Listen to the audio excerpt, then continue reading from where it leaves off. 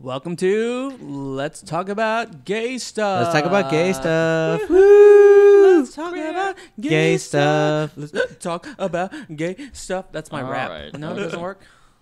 Okay. I tried it. Stick to your day job. Seemed like I was like having a conniption.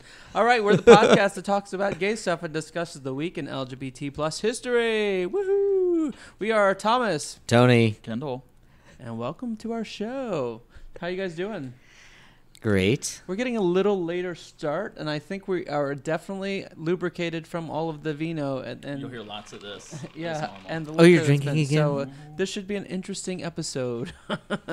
So this week we're reviewing the week of September 29th through October 5th, and we'll discuss Designing Women, LGBT History Month, and Truman Capote. So before we get into our topics, ladies, what's been going on this week? You know, Houston flooded this week. Imelda. Imelda, yeah. Yeah. She held up our spooky podcast. She came in, yeah, because of Imelda, Ooh. our sister podcast. Oh, no our Spooky way. podcast was unable Well, to at least record one an episode. Imelda in history has gotten wet. Woof. You don't get much action as the name Imelda. Let's be honest. Da-da-da-da-da. Are you talking about Imelda or Tony? No, I'm kidding. Tony or Imelda seem to be the driest names. The driest names. We should come up with the top 10 list of the driest names. Imelda. Come on. Tony. Barbara. No, I'm just an anomaly. Most Anthony. Tonys, I think, get a lot of action. Antonio. Antonio. Gertrude. Antonio. Antoinette. Antoinette. Antoinette, Oh, yes. Poor Tony, baby. Thank you. Tony. Okay, sorry. Antonio. I think we got them all. All right, so Well, yeah. speaking of getting wet, I have some news. Oh, Cheryl. Oh, what's up, Kendall? And this is breaking news because I haven't told anybody here. Da-da-da-da-da-da. I got engaged last week. Oh, my God, you did? Woohoo! Yes. Congratulations. Yeah. That's I really did. amazing. For real? Yeah, I really did. Good you for kidding? you. No, I'm not kidding. I What wouldn't the kid like fuck? that. Congratulations. Why didn't you tell us? Well, you're telling us. whom? Congratulations. To Tiny Baby Asian. Oh my gosh! Where's your ring? Oh, you can. It's Oh, in we your don't do it pants. like that. Yeah. Are you I going to can't tell us see the it. story? It's a What happened? piercing. Yeah. What happened? How did you propose? All right. Did you All propose? right. Okay. Well, it was very Kendall. Wait, you proposed?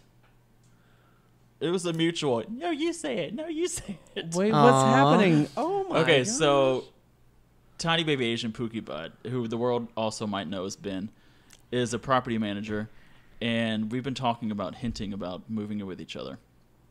So I was at his place, and I go to his place nonstop. Like it's Like a I stalker? basically live at his place, and my place is a closet. Yeah. So That's how it happens. he was stressed about getting new clients, like new property to manage, and I said, I think I found you a new client. He said, you did? I said, me. So he's going to manage my property and Okay. move in. Rent it, And yeah. then he was like, well, if we're going to do this, he's got to make you an honest woman. Yeah, he's got to make an honest woman out of me. He is like So not he going to said, live in "Let's sin. Mhm. Get said- married, so we are getting married next year. Good for you. That's amazing. That's awesome. That's amazing. Congratulations. Congratulations. Thank you. That Y'all is are both like so a- cute. He's the sweetest. That He's, is like a little bombshell that you just dropped on us. That's amazing. That's good. Yeah. Yeah, Congratulations. we're excited. and the you little- survived your first hurricane together, so it's official. Mhm. The little Listen Works team is growing. Oh. And look, the night we decided to do this, I went home and I was like, I have to call my parents. And I called my dad, and I was like, so we're going to get married? And he was like, if that's what you want to do, son. Good It's old like a dad. very dad response. He said, well, That's you've, like- that you've sounds dated a lot of men, so how do you know this is the one? It's like, Dad, I've dated 4 men. Wow. God. Well, I was like earlier. I was gonna. You're like, well, I've before you slept said with that, a lot, I- but I've only dated 4. You know, like that sounds like someone like oh, that's what you got to do. That sounds like a old school. That's like what you when, want to when do. when the wife gets pregnant, the girlfriend gets Yeah. pregnant. That's like, what you we wanna gotta get do. married. Yeah. Wow. Well, that's What age congrats. did your dad get married? Like 19. 24? Oh, yeah. See? 19, he regretted it. So have y'all set a date? A month. Wait, that is No, because we've talked about. Look, nobody's walking me down there. I'm not going to walk down an aisle like a fool. I can't wear pure white. That would just Why be a not? lie. Kendall. Get it dirty in a minute. Right. Pure white. Blood, feces, and urine all over. So by are the you time I going to made do my- it here or somewhere else? New Orleans? New Orleans? Ooh, No, we'll do destination. it here. Because Destination. he's got a lot of family here. Okay. It'll be like more of a reception than an actual wedding. It'll be a tiny Perfect. little wedding. For, But his parents. I mean, Ben's very traditional, so I imagine we're telling his parents Sunday, and because of the way we tape, They won't know after this comes out. Oh, yeah. do they listen to this podcast? No, but I'm talking about you never know. Like, you never know. I'd like to. God, the wedding's off if they do. I'd like to know that they were fans of this. Right, It'd exactly. be good. They These better be now. Vietnamese It'll go immigrants- well. We need more listeners. They Yeah. better be fans now. Yeah. Well, that's that, We know those well, giant wait, so Vietnamese this families. is still one step. No, but they like you. Like, so Yeah, they do. It'll be good. So, Yeah. What's not to love? I mean, Thanks, so Kendall. you're gonna get a JOP, and then you're gonna have a reception. Oh, just the piece. Or are you gonna have an actual ceremony? I thought you meant jerk off Oh, you partner. know what? You could get married Ew, at my okay. sister's because her husband Rudy is ordained minister. They married someone at their house. Get She married at their out. house in San Antonio. It can be a getaway. Can they get a couch first? Our friend Mitzi's Please? an ordained minister. She can marry you. Just kidding. Just kidding. Then You she know can she listens. she can be Veronica, my I know, date I'm to the kidding. reception. I sold her couch. overpriced? Try to get that commission. Well, I knew it would get And then we stained. broke up. And Like no the matter day what after. cost that she paid for it, I knew it would be stained. Just kidding. I Oh love my you. god! Like that bitch is gonna stain Okay, it. we're I talking want Ain't, my ain't, wedding. ain't no need to drop Speaking no of, money like, on that couch. Staining that my sister staining that couch. Last time I was a couple of trips ago, I was like, oh, I told She her. knows I love I her. told them I was going into town, and I show up like in the Friday afternoon at like 5:00. I knock on the door, and all of a sudden I just see figures running in the background, and sure enough, then I walk in. I was like knocking on the door. Wait and a it was, minute, It was were like they super orgy? locked. No, it wasn't an orgy. 5 It was a.m. like or p.m. p.m. And my sister was getting it on with her husband, and they ran. And so she answers the door like all flustered. Wait, She's all like, the kids were gone. well, they were asleep. They were. She's like, they were taking a nap. I'm So like, she needs to get up while she can. Yeah, good that's for fine. her. But they were getting it like in the middle of their house, like in the like so. Ew, that's like So- a porn where like- the brother walks So in. my Who point is cares? on Let them- on the couch Threesome. stained like So that's- Kendall was right. Why drop a bunch of money? They're just gonna stain know it him better anyway. than gross, his own sister. Veronica. I know. Gross. You know everybody does that. Gross, Veronica.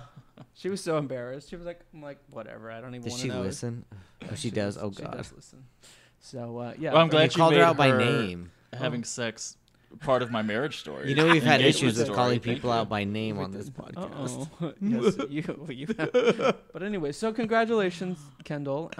We look forward to Congratulations to you, hearing Ben. more of the Love him. details about your nuptials. That's exciting. Are my nuptials showing? Your nuptials are showing. Yeah. So who's you're gonna wear a gown? I figure. Ben would No, look I don't nice even in a care gown. about the. We've talked about this in the past before. I just want to go to the courthouse and then have a honeymoon.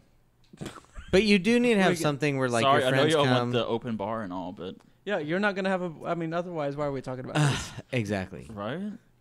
So This could have been a lot shorter segment. it shouldn't. Well, again, congratulations. Congratulations. I don't know. You That is transitioned awesome. from Yeah. that. That's good stuff. How did you keep that from us? From like, I know. this happened last week, so we recorded last Friday. Oh no, I told everybody else. It's on Facebook. He's like, oh, you guys are like the C team. I thought y'all knew. Wait a minute. You knew before last Friday?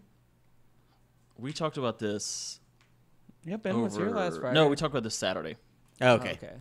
Yeah, Saturday, 6 days ago. Oh my gosh! Did we find out 6 days ago?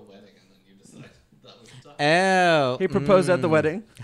That's true. You It did was go the to. next day. Was it before or after the It wedding? was like Right during when the they said wedding. I do, I said I have an announcement. We to have an make." announcement. We're Like, getting does anyone married. have any? You're like, ding, ding, ding. Oh, we love gay marriage!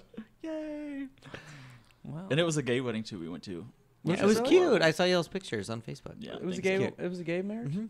I didn't realize The couple that. we met all at the You July met 'em before? 4th. You didn't know they were gay.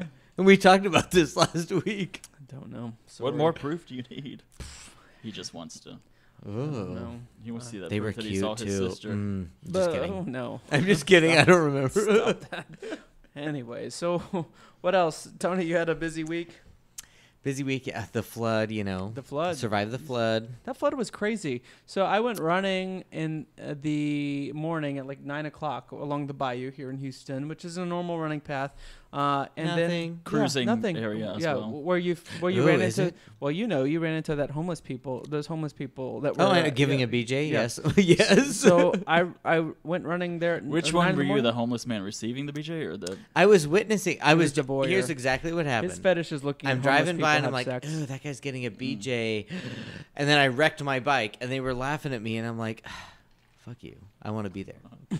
At least your bike wasn't the only thing that get wrecked. And they started laughing at me like, we're homeless, but we're getting action. They pitied you. But like 4 hours after I ran, apparently that bayou was flooded. Like Spencer and I walked there in the afternoon. It was insane. It was like No. running. Yeah, so like my coworkers and I went to go to lunch. So we leave and it's raining, but the bayous or whatever, the streets or whatever. We start going and it's like, oh, that street's flooded. Let's go this way. And it's like, ooh, that street's flooded. Let's go this way. Then that street's flooded. And then when we okay, let's just go back and turn around.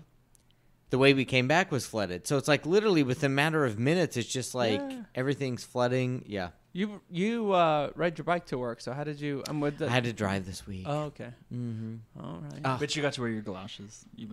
Your Hello I Kitty did, yes. galoshes. Oh, you've my been trying. total cute That rain you've been suit. talking Yeah, about. Spencer was really excited because he has a raincoat that a rain jacket that he wears.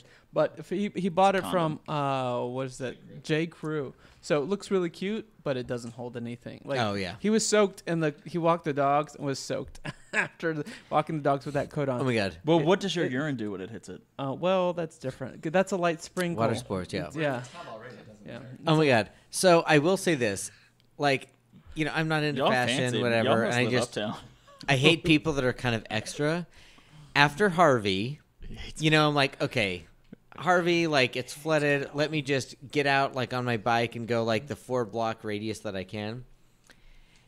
Every fucking girl that I saw is in her super fancy galoshes, and I'm like, you can wear that once every 5 years here, and I'm like, it just They were waiting. They prayed for the hurricane. I know, it irritated me. I was like, See, that's the thing in Houston. You can't look cute in a sweater and a scarf or a raincoat because the weather never, Right. if you're wearing a scarf or It's a either- sweater, it's not cold enough. And if you're trying to wear galoshes and a raincoat. Well, what should you wear in a but- hurricane? A but- snorkel? But my point is it rains too hard. The jacket. I had lesbian water boat shoes. Wear yeah, that. You need that. Thank Those you. are for not during the hurricane months. That's for the water. lesbians. But Spencer's jacket was for a nice, smooth Seattle rainfall. that's like a just drizzle, drop- yeah.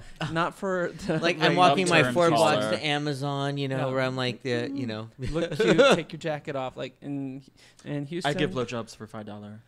Ooh, No? who? I don't think that's what the jacket was saying. But anyways, can I switch gears to just be a little? Unless you had wait. Before we do that, you had an interesting Imelda story. What happened with you? Oh, it wasn't interesting. It was sad. Oh, okay. We'll talk about Imelda. happened? We're talking about. So at the time of this taping, Imelda will be A week and a years half old. it. We'll have Right. another. We'll have another. She'll be dead. Dead And it was buried by Imelda. then. It wasn't Harvey, or Katrina. Oh But my god.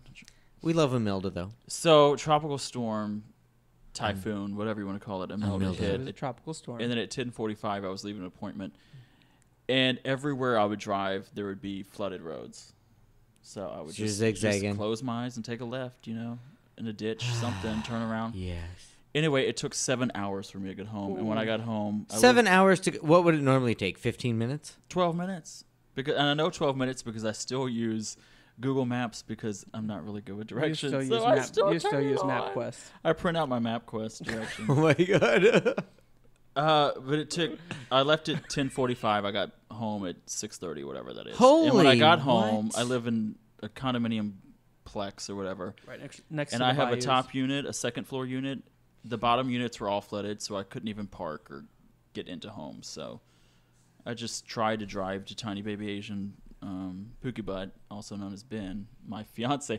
I'm not gonna be. Y'all don't let me become one of those people that says Like, my me fiance and my every fiance. time. What No, year- you Every need to call sentence I him work in Tiny my Baby fiance. Asian My Pookie Butt. fiance. I only feel badly because I feel now if Ben listens to our podcast. He's like, he's gonna be sensitive. nobody like, even cares that we got exactly, engaged. No one texted me that we got engaged. That's why it's a bad thing that you didn't tell us because now poor Ben's like these people. No, didn't he hasn't make it. told many people. He's told his close friends. I'm gonna text him right now. Congrats, Ben, on your future nuptials. What? Ben. Can I not? You're like, wait, he doesn't know yet. I haven't told him. I haven't told him we're engaged. Wait, he hasn't told Ben yet. Only Kendall knows this Yeah. engagement's happening. Surprise, Ben. I haven't sent him the script of how it's supposed to go. Oh, jeez. Anyway, wait, I'm trapped driving around the city during hurricane. Yeah. The No. biggest hurricane ever. No, They don't it's- know because this It's is a 2 weeks tropical ago. storm. The whole city was flooded. Several cats died. Sorry, lesbian owners that own them. Oh, too much. TMI, Too yeah. much. Well, they love a wet cat. Ooh. Da-da-da-da-da-da. Gloria, are you listening? Gross. Gloria, how's your cat? Okay, Gloria. So anyway. poor Gloria, Off the she got rails. stuck at I work. blame it on my She ended up fiance. getting home, but yeah.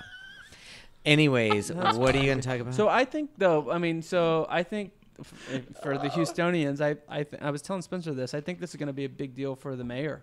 Like, this is. I mean, not that you want to be like politics in a natural disaster, but Tony like, is the mayor of Munchkin City in the land of Oz. I think rude. I think like Mayor talked about that in Sylvester the Wizard of Turner Oz is going to be episode. like that's going to be well, an and issue for I him, do 'cause- think this is going to be a bigger and bigger issue because, I don't know what the reasoning was, but Amazon, we weren't even considered for Amazon, and we weren't technical. We didn't have the technical capability, like technical workforce. That was kind of what was thrown out there. it may, but I also We're have to stupid. feel like, okay, so for example, Wednesday, it's like, oh, there's going to be this massive rain. School's canceled. There wasn't any rain. Thursday, everything's going to be great. The whole city's flooded. People can't get home. Cars are drowned, like whatever. But like at 4 a.m, when you make that decision, the weather was fine, right? Because I know he's going to get a no, ton of but I'm shit. saying, like, if I'm a company and it's like, okay, like, up until 4 or 5 years ago, this never happened. And now you never know what's going to happen. And so, like, you could just have times when, like, businesses are shut down for a day or two because people can't get to work. It does make you think, like, are people going to think, should I go to Dallas or San Antonio versus Houston? And so I do feel like long-term our city needs to, like, think about this, right? I mean, it's like there's no – I think everyone just thinks, oh, it happens. But it's like, well, it didn't happen. I've been here 14 years. The first 10 years I've lived here, none of this happened. Now it's like once or twice a year. Yeah, and then once you came out of the closet, we started having these storms, these hurricanes. and Yeah. stuff. Oh, my Oh, God, the the Lord gays. the Lord works in mysterious ways. Yeah, Like, the- shh. We used to but- hit New Orleans, and then you moved from New Orleans here. Yeah, you That brought- is true. Oh, my God. It's all your fault. It's all your Oh my fault, God. Tony. Go back in the But closet. I would say the same thing though. Came back from Virginia to Texas in 2015, and yeah, with Tax Day flood, Memorial Day flood, Harvey, and then this. Because Imelda. if you're a business like from out of state and you're like, okay, the state of Texas has the same tax incentives, right? Whatever. And so what is Houston at, like, versus all these other, I mean, it is an issue. I think it's like something that's got I to be. do feel though. I mean, I know, like you said, the school districts and the mayor are going to get a ton of crap. But like when you're again, I was running in the middle of the city at 9 a.m, and there was no rain falling. The bayous weren't flooded. So Well, like, how this do you is- make a call? Like, This is No, I'm very not saying a call, Houston- but I think long-term planning, there's got to be It's a something. very to, Houston topic for an international podcast. That's well, true. I would, Thank but I you. think no, I think it's city plan because when we lived in Virginia, it was the same thing. It was always like snow days. Like, do you call the snow day? And and city planners always get it wrong. It's just like on the days they're like not supposed to call it. And in Montana, you never heard this, right? You always went to school or work, I but know. like Well, he in- lived on the flatlands. like he lived in the lowlands. He didn't live uptown. But like in Virginia, They were used there's to the flooding. same thing. It's just like you go by the forecast, and you're like the city managers always make the wrong call because like they're like when they think it's gonna be okay, it always turns out to be the worst, and then when they think it's All gonna right. be the worst, they Well, call it let again. me make a challenge to you. Anyways, I'm sorry. yes. That ask if you meet someone the next time you meet somebody from Houston, say, what's the big deal about Houston? And you will always get two responses. Always. No, three. I'm sorry. I'm going to add a third one. We're the most diverse city in the country, okay? Right? Am I right? Tell me if I'm wrong. Yeah, probably, yeah. This, because you've said it before. The second one is, well, we have a lot of really good restaurants. And the third one is, well, we're the fourth biggest city in the country, soon to be third. Right? You've all said that. I mean, no. Thank No, here's my you. thing. I feel like I love Houston. I love a lot of things about Houston. It's on the brochure. Yeah, I feel like people from here like try to build up. They're like everything about Houston is like the economy. Like it is diverse. I will give it that, and I like that. Like we are very diverse, and we have like true diversity. I feel like we have very authentic restaurants and things like that. Like, and we're very Taco integrated Cabana. in our diversity. Taco Bell. No, but you can go to like Whataburger. Chinatown. You get like really authentic. Like you can get authentic like They actually Ethiopian renamed that food, Asia whatever. Town. And that's not a joke. We call Oh, that they Asia did? Town now, yeah. Okay. Well, they used to have a Chinatown, but yeah, it's Yeah. your point. Yeah, it's Yeah, diverse. but I It's- feel every time people brag about Houston, it's the economy. It's not like, which we do have a good economy. Excuse me, my boyfriend is half Asian, half white. We just Thank have white you. amendments. Oh my gosh! I'm All right. like, why by injection? I was trying to go with Hold the on, mega hold on, thing, hold the on. political things, just This because is what you're marrying, baby. I wanna briefly just chat about, because I've been watching. I get on Twitter way too much, and there's Okay, been Lori. some like some. I think the glitterati is coming for Pete Buttigieg. Like there are some articles about him not being like talking about the LGBT media, and, like influential Twitter stars, and then there's also like there was an article that he's not sensitive to people of color or to people in the of the LGBT community, and I think that's a weak argument. Well, not so much to people of color, I can understand that, but to say like, well, he's not gay enough, which is essentially what people are saying but not saying. Like It's like I saying don't get telling it. Like someone- flamboyant enough? Well, they're like, well, because he only came out He when he doesn't was wave the flag 35. enough, He yeah. doesn't like. But I mean, imagine coming out. I mean, Tony, you and I came Yeah. out later in life. Like, we don't identify with every cultural aspect of. Tony the came out on LGBT our 4th community. episode. Tony hasn't come out Right. yet. So, but it's one of those I'm a things. great supporter. He's an ally. Tony's an ally. He's yeah. not here. No, but He used to say he was on a podcast said they talk about gay stuff.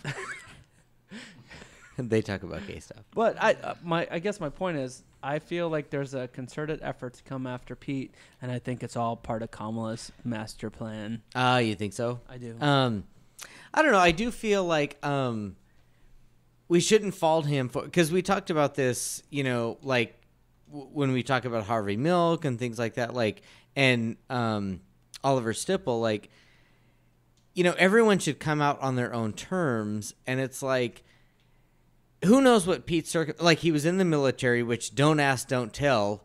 Yeah, maybe it was like very underwritten. Like if there's any sign at all, you're out of here, or And it's just small town uncomfortable. Indiana, which Yeah, doesn't small matter. town Indiana, whatever. And so we shouldn't fault him for when he came out. And the thing is, here's my thing. Like if he is qualified and he's gay, if he did get elected, I mean, that's really all that matters. Like I don't think he should.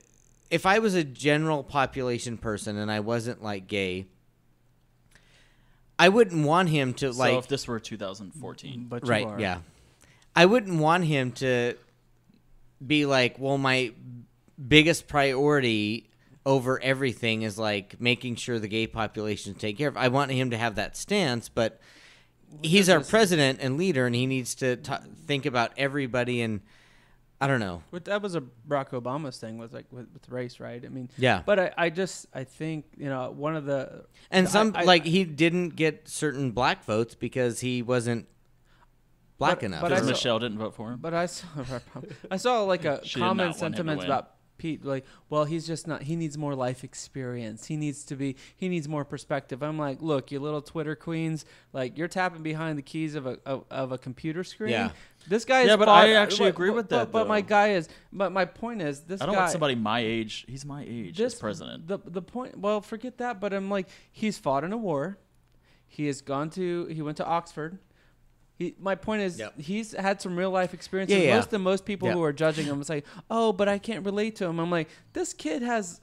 Well, he's a couple of years younger than you and I, Tony. But I'm like, he's got. He's my age. He's got like real world experience, like, and so for Yeah. people to be like, I would- he needs perspective. I'm like, you don't have perspective Yeah. because you live I in don't this know. I little would, bubble. yeah. I mean, my personal opinion is, as far as like the actual, like I in a way I kind of agree with that sentiment, but I will say this, I value ideas over experience. Like I don't want a Joe Biden. I don't want that. I want somebody that has ideas and enthusiasm and charisma over experience. I think that could be in But an he old may person's have a- body a la but he Elizabeth may Warren. have a little bit light. I kind of agree with Kendall. He may be a little bit I light. think we might all be on Team Warren at this point, but Oh my I mean, God. I think And I love lesbians. It's probably I think fair- Elizabeth Love her. Warren at 72 is better than Elizabeth Warren at 37. Which Well, she is was a what- Republican at that Right, age. is what I'm But saying. See, and that's is- why I like her, because she thinks for herself. She's not like, I'm gonna like do the. And I feel like Elizabeth Warren. I do love her. I do feel like she morphed from Republican to Democrat, and she saw like she wants a healthy economy, and she sees like the way we are right now. There's corruption. There's like industry owns our government, and she's against that. And she's like, I'm for, like, I think she's very economy driven. Like, her number one thing is like economy, but it's, and I think historically the Okay, Tony is clinging to his guns. Anyways, He's I just do, so but, angry. but so I will say this, and I'm going to say it at the end of this. So we're talking about election, right? So that's important to know. Erections. But so this is the first week in October, last week of September, first week of October. If you are, especially year? if you're in Texas, this is the last chance to, like, you need to go register to vote. We have an election coming up. And, like, you always need to be registered to vote. But if you're not registered to vote, we want to keep Bob Dole out of office. right. Monday, October alive 7th, still? if you're a Texan, and probably in similar states, so check your In my websites, is the last day to register to vote in Texas, October 7th. So if you're trying to register. Oh, for this, yeah. If you're trying to vote in the But November what if 5th most of election- our listeners live in Prague, Well, they don't, but we do. former like, Soviet countries? There's a couple of Pragians. Ooh, are they And Then we are we appreciate have? that. Do we have the president for you? But For anyway, those Soviet. my point is, all this stuff is important, but you have to in order to have a voice, you need to register to Yeah. vote. You need to be registered to vote, and then you need to vote. So if you're a Texan or any other part of this country, this week is probably your last week to register to vote. So those Texans, Monday, October GOTV. 7th, for the November election this year. Who? No, a lot of What's states this are year? 30 days. Well, in Houston, the mayor's gonna a lot of mayoral states election. is 30 days, yeah. So get Mhm. registered to vote. Okay. Oh, okay. Not are you for the registered? 2020. We'll preach this more, but I'm just saying, Yeah. it's always important to. Tony, you vote in Local every election. elections matter. Tony, oh, I have you- like all the, like in my area, I voted for like we have special elections. Mhm. Yeah.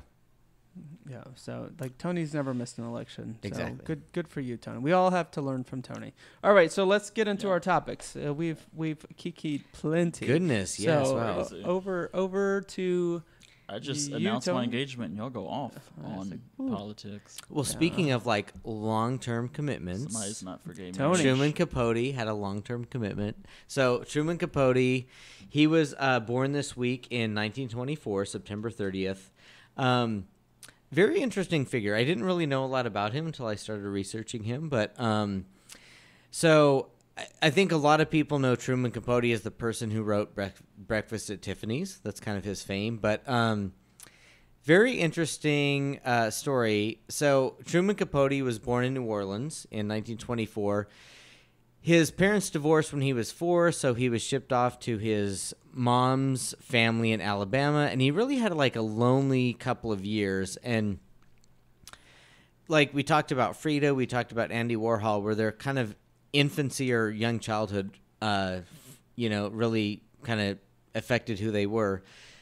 So he was very lonely. So he actually taught himself to read and write before he was in kindergarten. So, and he ended up like moving to New York with his mom when he was 8 or whatever. But so because he taught himself to read and write, he was just always very like passionate about writing. And he would say some kids would go home and they would like practice the violin, whatever. He just loved writing; it was his passion. So he was a very interesting character. So he started writing at 11. He was actually won awards when he was 12 for writing. He didn't finish high school. He just immediately, when he was in high school age, he started working and did various, publishing jobs, whatever. So he started off kind of writing short stories, things like that for magazines. And he really got into like New York society and culture and things like that. And so he, he was born in New York. No, No. he was born in New Orleans. So he was born in New Orleans. His when he was 4, his parents divorced. They shipped him off to his mom's family in Alabama. But then his mom remarried and lived in New York. So he moved to New York when he was 8. And they ended up moving to Connecticut, whatever, but he was from the Northeast. And just very, seems like intellectual and things like that. Very smart, passionate about writing. So he started writing for magazines, and he would just get short stories published here or there. And a lot of his stuff initially was about fiction and things like that, but it was kind of about his life, And so I think anytime I think somebody does that, it kind of hits home and it resonates with people or whatever. But kind of a turning point in his career, and I think he was in his 30s, was when he wrote Breakfast at Tiffany's. And so he was very much, when he was young, he was a writer, but he was very much into the party scene, like, you know, celebrities, drugs, Till the day he died, partying. yeah.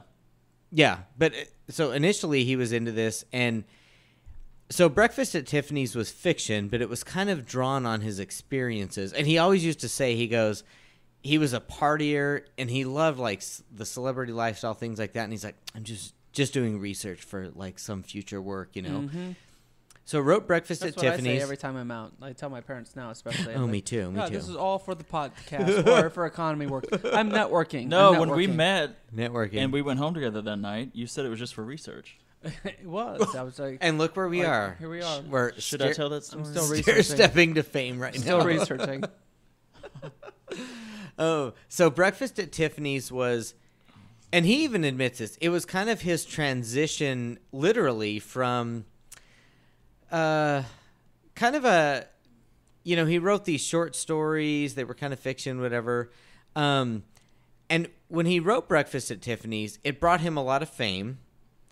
But he also he really wanted to do something, like, serious and, like, kind of meaty. Like, he really wanted to do something where, like, it's a true literary masterpiece. So he did Breakfast at Tiffany's, kind of elevated him. It was made into a movie and things like that. And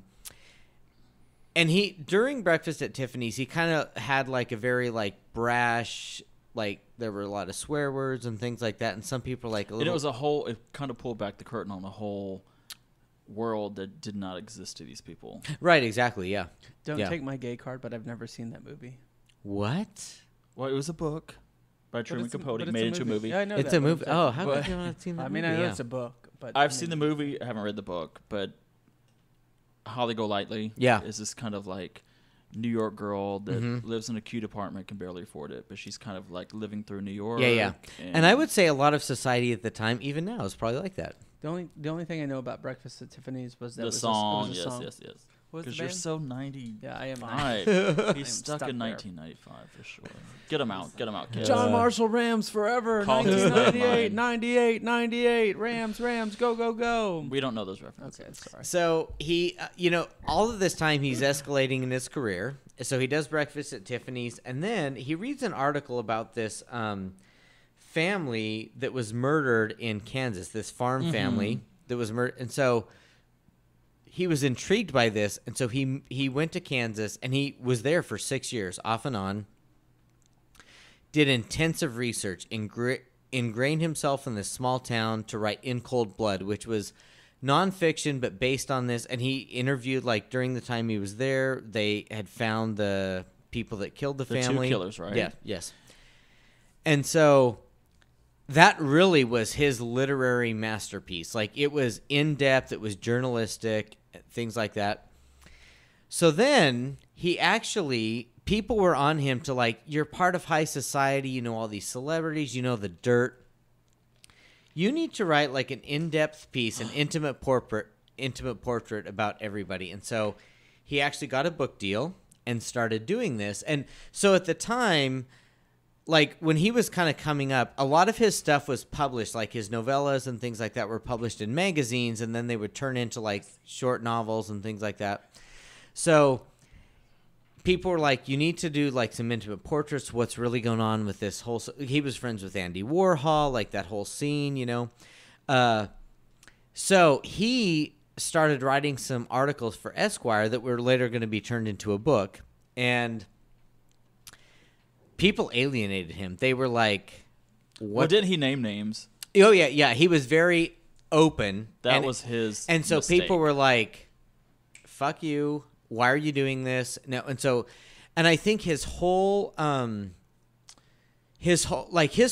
he loved the party scene. He loved celebrities. He loved drinking, drugs, all this stuff.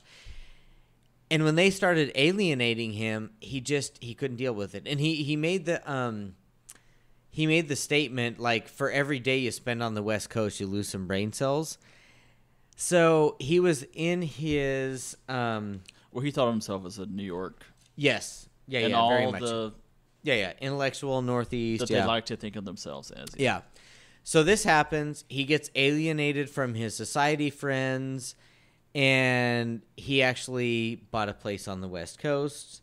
And that started kind of a downward spiral where he really got into alcohol, drugs. I mean, he would do TV interviews where he didn't even know what he was saying. It was pretty incoherent and This things is like after that. his downfall. Yeah, Just it was like kind our of like a podcast. downward spiral. So, he had lost his friends. He moved to the West Coast. He really got into drinking and drugs, and it was kind of a downward spiral. This was in the 70s or 60s? 70s. This was in the 60s and 70s. Yeah, Okay. yeah. And so he, it was really kind of sad. And I think two things happened. I think like he, his friends alienated him, but I think part of it was his entire life and identity was, I'm part of New York society. Like, Because that was his acceptance. Because Yeah, he was exactly. an ugly duckling, gay little nerd, yeah, Yep. And there are places for those people more so now in 2019. But back then, it's like, they really like me. He was friends with Lee Radziwill, which was... And, I mean, let's face it. If you're born in the 20s in the South and you're gay, you fight for acceptance. And if you find your niche of, oh, they accept me, I mean... I think he thought he was entrenched in gay society, and I think... Or not gay society. In New York society. In New York society thought And he of, he actually was. Who is this little rare exotic bird who has a southern accent, who's gay, who's like this little ugly duckling or whatever? And he was out. And he was a fad. Yeah. We've talked about in prior episodes where it's like in 2007 when Vogue did the hottest accessory as a gay friend. Yeah. But he was. I actually don't know that he was a fad. I think he was really, truly a part of this society. And when he started turning on them, they were like, F you. See, I disagree. In 1960s New York, if you're gay, and I know he wasn't out, but he was kind of wink, wink. He No, had the everyone- gay so jokes. actually- everyone knew he was. I Right. do want to talk about this He because did, but that's you're an important thing. expendable. Sure. Yeah. You're expendable in that capacity in 1960s society when you're rolling with people like Jackie Kennedy's sister. Yeah. It's easy to. Oh, and the thing is- you serve no purpose to me anymore because you became a little too uppity. Yeah. Bye. Well, and here's the thing too. So after his Breakfast at Tiffany's and the In Cold Blood, I mean, he did let it get to his head, and so he had for Katharine Graham, he had this over the top masquerade ball at the Plaza Hotel in New York City. Mm-hmm. He hosted it, The and party it was of the century. Yeah, party of the century. And I think it was over the top. You're kind of a little bit burning out, things like that. And I think when he started spilling the dirt on people, it's like, you're out of here. As far as alienation. Well, it's To like the your point, original. He was expendable. Yeah, and so that kind of... Yes, he was. It's easy. You're a single gay man. Okay, everything in high society is quid pro quo. I give you something, you give something to me. If you're the lone little gay tiny man who's had a few hits in his life, what can you add to my? What are you bringing me? Really, feel it's like- easy to discard him. It's no different than them doing them hooking up with him is no different than doing a hit of coke or doing a drug. It's just Yeah. we do this. It's a party favor, and then that's Yeah. it. He was always expendable. Yeah. He always had a shelf life. So this kind of started his downward spiral, and his literary work suffered after that. He, kind of spent some time on the West Coast, which he historically hadn't, things like that. So, I mean, that was kind of his life, and we can get to the end in a bit. But during his life, he was openly gay, and so he wasn't very. Openly gay, or just didn't deny it.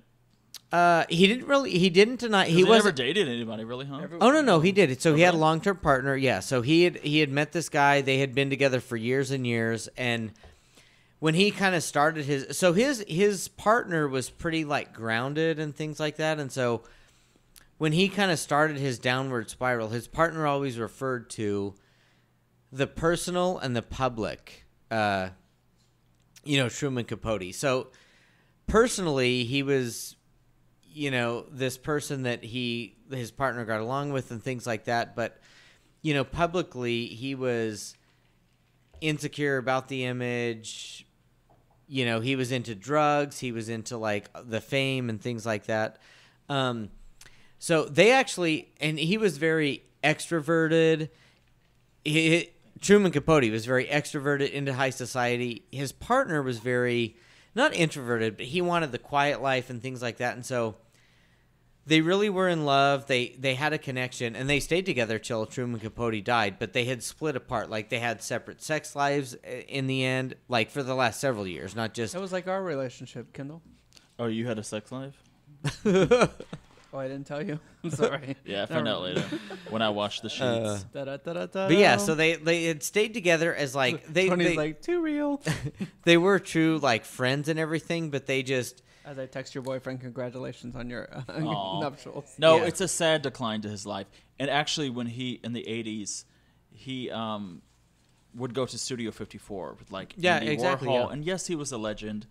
But he was also like trying to be around other legends because he had nothing else going on. He was working on this great novel that never came to fruition because he died. right. But the way I look at Truman Capote, yes, I look at him as a modern day Oscar Wilde. Like, huge. Yep. And he's kind of like, not the inventor, but he perfected early on the true crime genre. Yeah. Wait, like our spoopy podcast, True Crime? Yes. Kind of, yes. So he perfected the true crime genre, but he was like this gay guy that briefly got it, because we've seen it before, maybe. I don't know if y'all have, but certainly it's a theme throughout a lot of high schools. The gay guy in high school that got in with the popular girls. Yeah. And they're like, he thinks he's one of the popular girls. Yep. But really, And see, that's why I think like he's only in that group for a semester. that's why I think this was kind of his downfall, because he literally was like, he was kind of a literary genius at the time. I mean, he was reading and writing before school. I mean, he was winning awards at 12, like literary awards.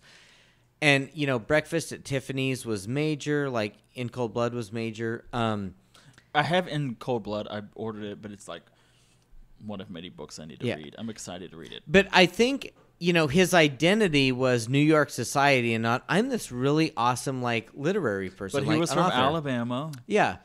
But Ugly the thing as is, all get out, unless you like, okay, everyone right. has, yeah. But the thing is, if his identity would have been, like, his literary genius and he would have continued that, who knows if... They would have flocked to him. Here's the problem. If he had been fabulous Truman Capote, and by the way, you know who his assistant was for all the True Blood years? No. Harper Lee. Oh, yeah. Who wrote To Kill a Mockingbird. Right, yeah. Who actually eclipsed him in popularity and prestige. Right, yeah. But if he had been the literary legend that was like, I don't care what you people think of me, they would have adored him until the day he died. No, but exactly. he seemed like the guy that wanted the straight women And see, to think that's what I he think was his important. identity was society and not his literary genius. And it, like, could have continued. Like, if he was, like... And to me, there's a correlation to that, to how many gay people feel. Is in, like, I have to adapt to your society versus being my own. Flying my own freak flag is how we see it in 2019. Yeah. I think it's multiple things. I don't look at him as a sad figure. I think the society he had to adapt to was sad in the sense that he was always trying to, am I good enough? But Am the I thing is, I don't know popular that he enough? had Do to you like adapt me? to that society, because if his identity was like his literary genius and his authorship versus society, he could have probably had a very fruitful life, but he identified with, New York society Well, you is said my it was life. fruitful. He was sleeping with guys all the time. Well, he was, but they denied. Like, again, this is why I feel like Full of fruit. I guess when my comment on like he was like a party favorite drug, like Lauren Bacall, like they asked her about her husband Humphrey Bogart, like Truman Capote said that he gave Humphrey Bogart a blowjob. And she's like, "Oh no, that never happened." Like, He no, just and appeared to was- be desperate. It totally happened. She was yeah. just like, "Oh no, that would have never Like happened." Perez But Hilton. but she was like offended. Oh my God, he turned into Perez Hilton. Yeah, that's what he is. It's like Yeah. party Like favorite. desperate. Like, you used Yeah. to love me. I used to be on the inside. And so, I mean, Yes. poor guy. So he literally was thrown out of White House parties under the Kennedy administration for being too intoxicated. He was an alcoholic. He was like drunk on Wait, say that again. intoxicated. He was He said too much beer to say it. he was, like on talk shows, he was like incoherent and had to be like kind of, relieved from being on the talk shows and things like that. And he became a recluse. It's Which, kinda you know sad. what, in 2019 makes him even more of a badass. Because if you look up Truman Capote clips on YouTube, for example, here he is always with that same tilted black fedora with his little capelet. Yeah. So actually, And he's living his own, even if it's kind of tragic at the end, he's living his own damn gay life in 60s and 70s and 80s. yes, and actually, so as far as the gay rights movement is concerned, he never really embraced the whole gay rights movement officially, and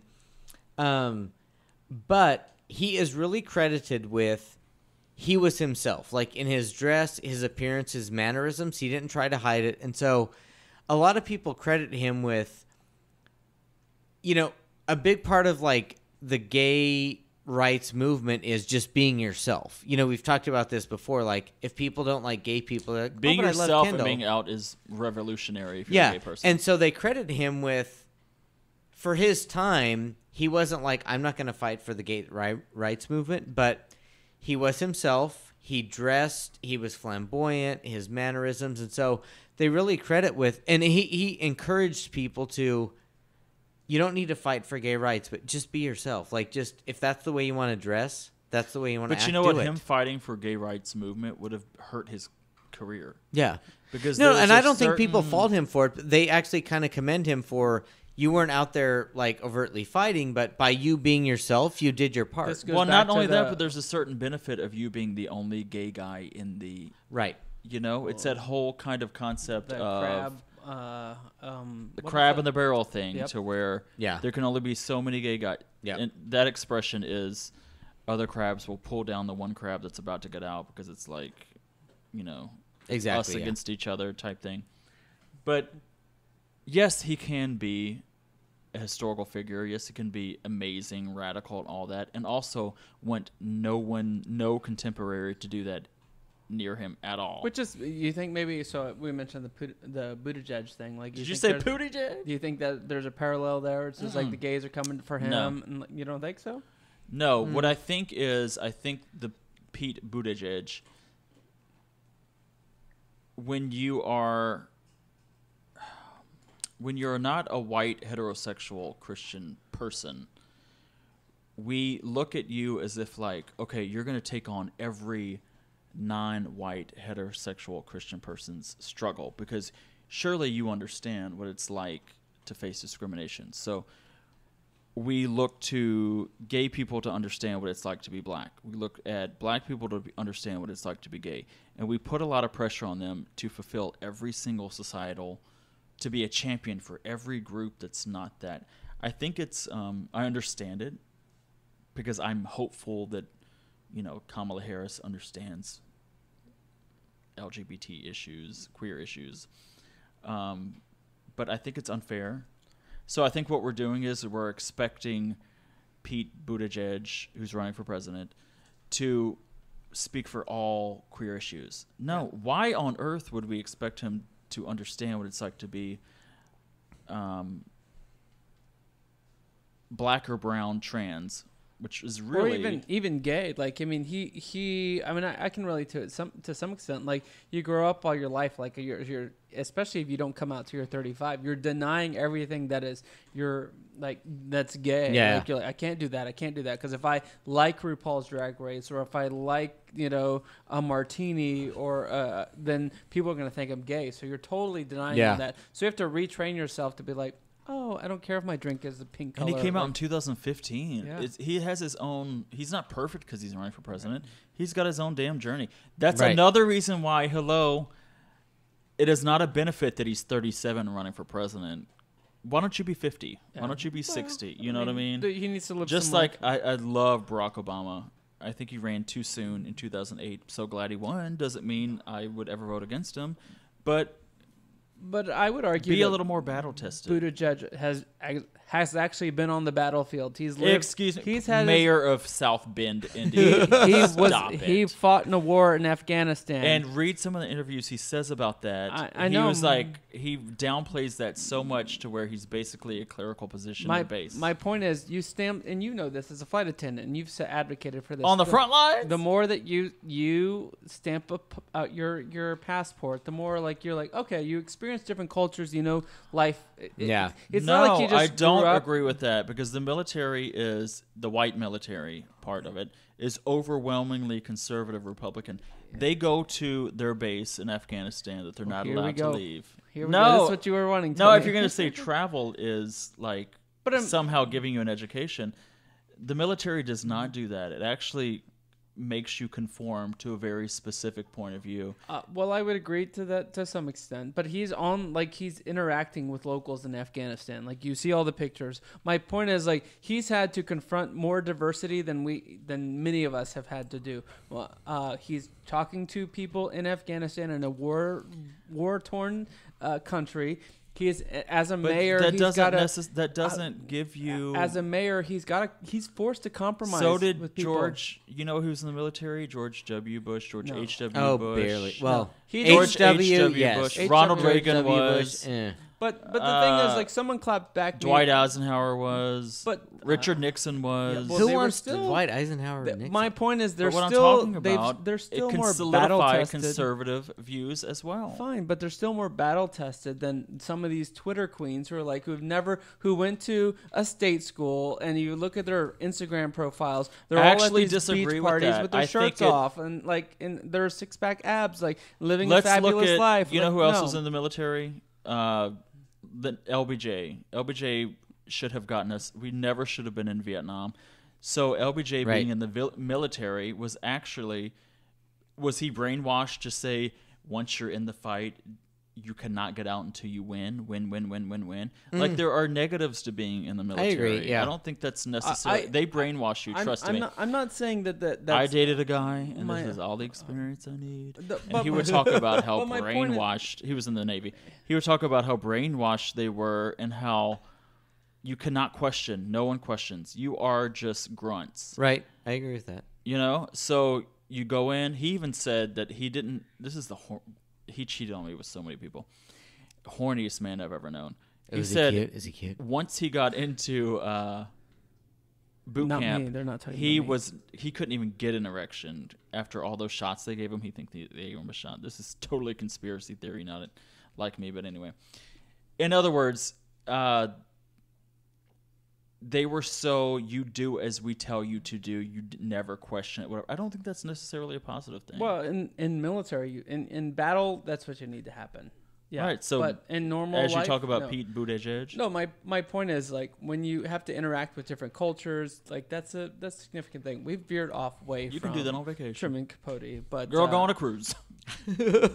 But yes, I mean, any Go closing Canada. comments on Truman there? No, so I mean, poor guy. He just, he was on this downward spiral. He became a recluse, and he ended up dying in his friend's home. Just, he and his partner were together but very separate, and so yeah.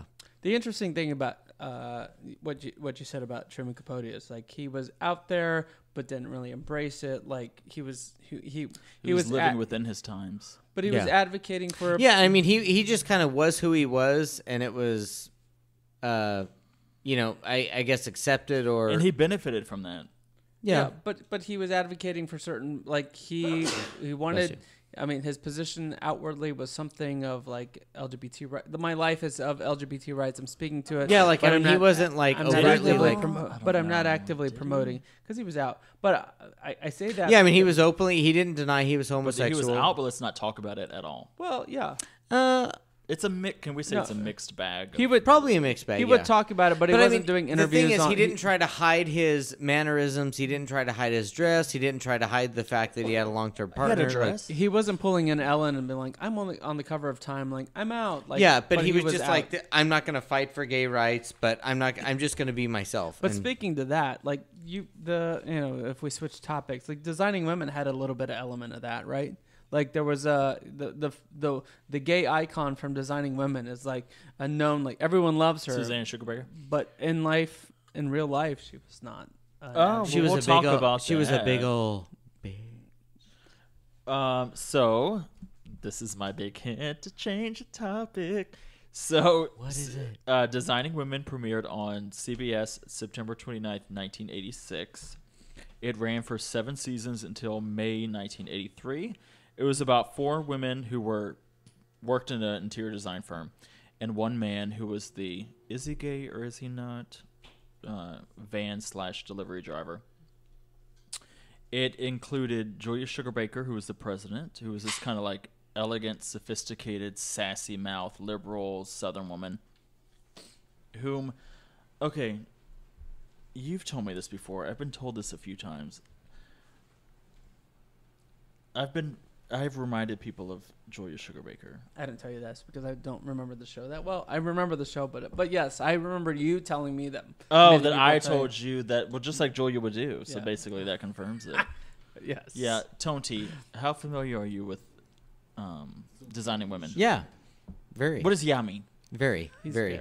Very, really? I mean, I So- saw no, it, but yeah. I couldn't like, well, for me, I can't like, quote episodes, but I know all the like characters. Designing Women. I don't know Charlene, Designing yeah. Women. Like I remember my mom watching it, and so I was watching it, but I don't remember the lines. I Well, could do your Will and mom Grace. must be a gay man, because let me tell you My this. mom, bless my mom. So my mom. We talked about your Golden Girls, which you love, which is like your Is this show. your Golden Girls? We talked about Will and Grace, which is like your Tony's Golden Girls. This is Candace. Well, Designing Women is my Tony's Golden Girls, is Thomas's Will and You're just like a Grace's. yeah. Yeah. So if Kendall's. you can follow that. Because I grew up in Louisiana, having always, I mean, my mom was totally interested in, my mom and my grandma, interior design, and this was a base. This was a Mhm. Southern Interior show. design. Wait, you firm? didn't Based call in her an interior You didn't call design your grandmother firm. grandma, did you? I called her, well, I called this one that I'm talking to Grammy. Grammy. And then I called the other one grandmother, which is like the formal Southern name. I call of a my grandma. grandmother just because it's fun. But yeah, okay. So Grammy, mom, Yes, so Grammy was the one. designers. But anyway, so it was about Julia Sugarbaker, the president. The president? Suzanne, the president of the firm. Suzanne, who was her sister, who was the silent in the show. She was the silent partner, so she Yeah. gave all the money and brought in the clients. But she was this sassy beauty queen. I wouldn't call her a slut like Blanche was. No, but she was but a she serial more marrier. Like, yes, she Like had she lots was- of husbands. She Yeah, was lots flirtatious. of husbands who had money. She was like, But beauty queens, first of all, it's a very Southern tradition. Southern. Does that make sense? tradition. Yeah. Like the debate upon beauty queen, beauty pageants, all that kind of stuff, it's still very alive in the South. Wait, like, first of all, I'd like to think such as the Iraq. she was and such from- as that the girl, yes, was Iraq, from South and Carolina. There are a lot of people in a lot of countries and a lot of students who like the map, and there all is such. All right, well, as can you explain to the Iraq. people Go of ahead, America sorry. what that means? I don't know. It's the beauty contestant from what is 2007, Miss America from South Carolina. Yes, Check her Miss out on Teen YouTube. USA YouTube. pageant. YouTube. You got to tell the people what you're talking about when Sorry. you go off on your Tourette's tangents. All right, thank you. Right, Tony? yes. Tony's on hiatus, right? And then there Like, was right. Mary Jo Shively, played by Annie Potts, who was the head Yes. designer, and Charlene Frazier, who was the office manager / Charlene, country bumpkin on the group. So Yeah. this is all a bunch of Southern women. They were each kind of playing Southern stereotypes. Yep. Different. Um, Yep. But it was actually a liberal bent. And the reason for that is the person that created the show sold it, had it bought by CBS, was called Linda Bloodworth Thomason. She was from Little Rock. She was also not only the head writer, but she was the only writer. She would write each show in 5 to 6 hours. No way. Yeah. And she was, I knew her back. Okay, That's so crazy. in the early 90s, my parents have always been very Republican.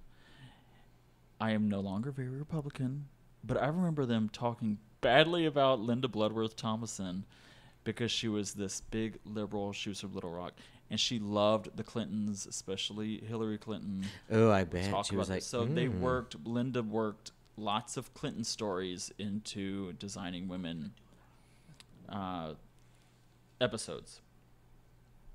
Now, the main person, Dixie Carter, actually was a very conservative Republican. Yes, I knew that. Yeah. From Tennessee. And Wasn't she married to a Houstonian? Hal Holbrook? I don't know if she's married to Houstonian, but she was married to I the thought person. she did stuff at the Alley Theater. She did, and she died in Houston. I don't know if that's because she was... Oh my God! Thomas is doing a live session, and it threw me off. I'm sorry. He's filming us for the Focus. Yeah, okay.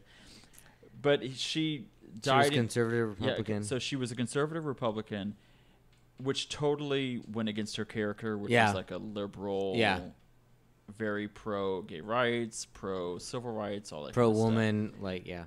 So she had an agreement with the producers on the show that said, every time you make me say something political that I disagree with, you're going to allow me to... Can we pause for a second? Say something. No, keep recording. But I just want to do a live shout out because Dusty's watching. Dusty! Dusty! Hey, Dusty! All right, we're still recording. Thomas Dusty, is doing it. Love you. Nobody can hear you, Thomas. Woo! Hi. All right. So we're just doing that. I'm so sorry. Bye. Thomas, without his mic, broke in and told us to get online. I apologize to our international viewers that are on a different time zone and might have a different taste level than my co-hosts. But wait, so what was the agreement like with her and the... So each time she was required to say like a liberal speech or whatever, she said, okay, on a future episode, you're going to allow me to sing a song. Because she liked to sing. She came from like musical theater. So if you ever see Julia Sugarbaker on Designing Women singing a song, it's because in the past she had... No way. That's crazy. Yes, because she was that conservative Republican. She hated what they made her do because that's not who she was. She described Dixie Carter, who's the actress that played Julia Sugarbaker, described herself as like a traditional... You don't ever disagree with anybody. You want everybody to like you. So that's not the character of Julia Sugarbaker. No, she was like ruffle feathers. Like, I'll tell you what I think. Right, I'm going to tell you whatever I want to tell you. So she was the main character. Delta Burke played her sister, Suzanne Sugarbaker. Like we said, the favorite. beauty queen, silent partner of the firm. And then Mary Jo Shively, played by Annie Potts, was the head designer. She was kind of like the common sense... She was, She was the single mom, like, you know. The least southern stereotype of them all. Right. And then Charlene Frazier, played by Jean Smart, who was kind of like they made her look dumb, but also on the show they wrote her to be very smart at the same time. It was kind of playing against southern stereotypes. Yeah. But this show really, I remember growing up watching the show and being obsessed with it. And also knowing that I really couldn't tell anybody I was obsessed with it. Why were you obsessed with it? Well, for one, it took place in the South, which I was in New Orleans. Yeah. For two, for me, it took place in an interior design firm, which I now work in. Yeah. You just gravitate. But it goes to the same thing we talked about with, like, Golden Girls, for example. It was tough women, tough, strong women, being accepting of people that weren't like them. Yeah. That would put people in their place that might pick on the gay guy. I mean, having their own careers. Like, this was, the 90s and things like that. I mean, like, because all of them, like, Charlene was single. Mary Jo was, like, divorced, raising her 2 kids. You know, and, like, Suzanne was... you know, she had money, but Julia was, like, running that firm. So, like, they were, you know, independent, like, successful businesswomen, too. Well, you know what's interesting as we look through kind of the gay cyclical, what do we accept, because, you know, we were talking about Pete Buttigieg earlier. Say Pete, everything he encapsulates now, if he ran in 1998... I think the gays will be a lot more like fanboy about him. But now, because he was like 20 in 1998. Yeah. Yeah. But because now we've gotten more rights, we're a little more critical of people, I think. Yeah. I appreciate that to some extent, but again, this is becoming... But what I'm saying is, Dixie Carter in 1998 with Metro Weekly gave an interview where she said where they flat out asked her, "What do you think about gays being allowed to marry?" And she say, "I'm struggling with it. I grew up very Southern." She was 70 when she died in 2010. So who knows? I don't know how old that would have made her then. But she said, "I'm struggling with it." She's like, I'm leaning towards that, but it's something about the way I was raised I can't quite get over yet. The fact that marriage is to procreate and marriage is supposed to be between a man and a woman. Yet I love gays so much. There's something very human about that I don't think we allow in 2019. Can I say something? But what was revolutionary in 1998. So in 1998, you can be considered, oh my God, a gay icon. She kind of likes us. We think what she said is that she might be okay with us. Yeah. Yeah, she and wasn't just years anti. later, because yeah. I remember when she died in 2010, and the articles coming out where she wasn't as gay friendly as you think she'd be, and now we're looking at it in the context of what 1998 would be, and it sounds, oh my God, she was ahead of her time. But go ahead, Thomas. I was just gonna say, like, even in a same-sex relationship that you and I were in, Kendall, I did not like. It took me a while to be like, could we actually get married? Because and aside from our personal, like, but I was just like, I didn't like. I grew up in a sense, like, two men. Like, it's fine that you're in a relationship, but can you get married? And then I came over the hump, and I'm like, I started to see it out, like how two people of the same sex could be not just in a relationship, but actually be married. So I can appreciate, which 2019 gays I don't think get, like, because especially ones that are under 30, like, I don't think they're like, this has always been a world where you can just be gay and married. And no, I'm I kind of agree. No. Like, so I'm from, like, small town Montana. Cowboys, Montana, it's very rugged. And I remember when I first moved to Houston, and I would go to, like, BRB, the gay country bar. Brazos River Bottom? Yes. And I would just see these, like, two very masculine, very cowboy. Lesbians? No, guys. Oh. Dancing. And for me, for a while, I was like, that's just so weird to me to see, like, two butch, masculine guys dancing together. Like, it just and twirling each other, and I get it. And, like, and now it's like, oh, but I mean, there's an adjustment, right? Like, but especially so, this is why I'm like, again, we'll bring it back to Pete Buttigieg. Like, I can get it if you just came out, like, and you're not totally like, yay, people. I mean, granted, he went all in because figuratively and literally, I'm sure. Like, to fingertips and all, is that what because he came out and then eventually dated someone that got married immediately. But I struggled, like, I was always for, same sex couples getting married and having kids, but I'm like, having to, like, kind of live it practically. I'm like, how do two men, like, raise a kid together, right? Like, where's the mom? Like, how do you explain that? Like, how do you put a kid in that situation? I was feeling guilt about that. So when you've got a straight person who grew up in the South in the 80s and 90s, like, and is in her 40s and 50s, like, but is all of a sudden thrusted as this gay icon, I can get where. And I think we need to have understanding for people that are like, I love you for everything you are, but I'm not quite. Give me some time. Yeah, I don't think that's happening nowadays. But anyways, there's so many great things about designing women, like iconic moments, iconic scenes that, like, people just well, can't to me, forget. for the gays, there are two instances, two episodes that I think are the most gay appropriate. And the first is the AIDS episode. So the writer / creator, Linda Bloodworth Thomason, her mom died of AIDS. Her mom was diagnosed the first season in 1986. no way. Yes. So her mom got a blood transfusion from Red Cross and caught AIDS in 86. And Linda Bloodworth, who was already a rare liberal Southern, was like, oh my gosh, she came on set and said, oh my God, my mom has AIDS. And people in 1986 were like, what? Yeah. Your mom's a gay man? Because there was just no understanding of it. Right. So she had a blood transfusion from the Red Cross. A lot of people didn't know you could even get it from them at that point because AIDS was just a few years old. Right. And Linda Bloodworth talked about how she would go to the hospital with her mom and would be in the same units as a lot of, overwhelmingly gay men. Because some hospitals at the time, like AIDS patients, were in a separate They were wing quarantined, yeah, yes. Yeah. So here's her old mom quarantined with the gays, and she would hear the way the gays were treated. And at one point, she overheard someone saying that someone said, well, it's killing all the right people. Yeah. In other words, these people are sinners, so it's culling the right. Let's get rid of them. They're just sinners. They're not bringing anything. There's queers, yada, yada, yada.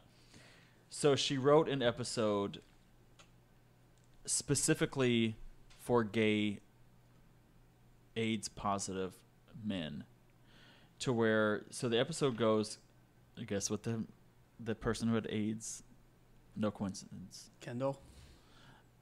His name was Kendall Dobbs, yeah. Was it really? Yeah. This is back when Kendall was a man's name. So when I was growing up, side Wait, is note, it now a woman's name? Yes, now it's a woman's name because What? of fucking Kendall Jenner. Now it's a gay man's name. So when I was growing up, you never met females named Kendall.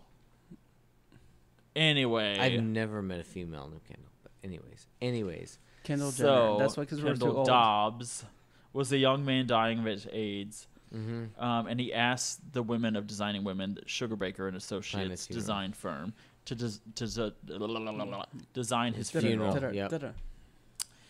And then he stops by and shakes Charlene's hand when he came in, the office manager. Yep.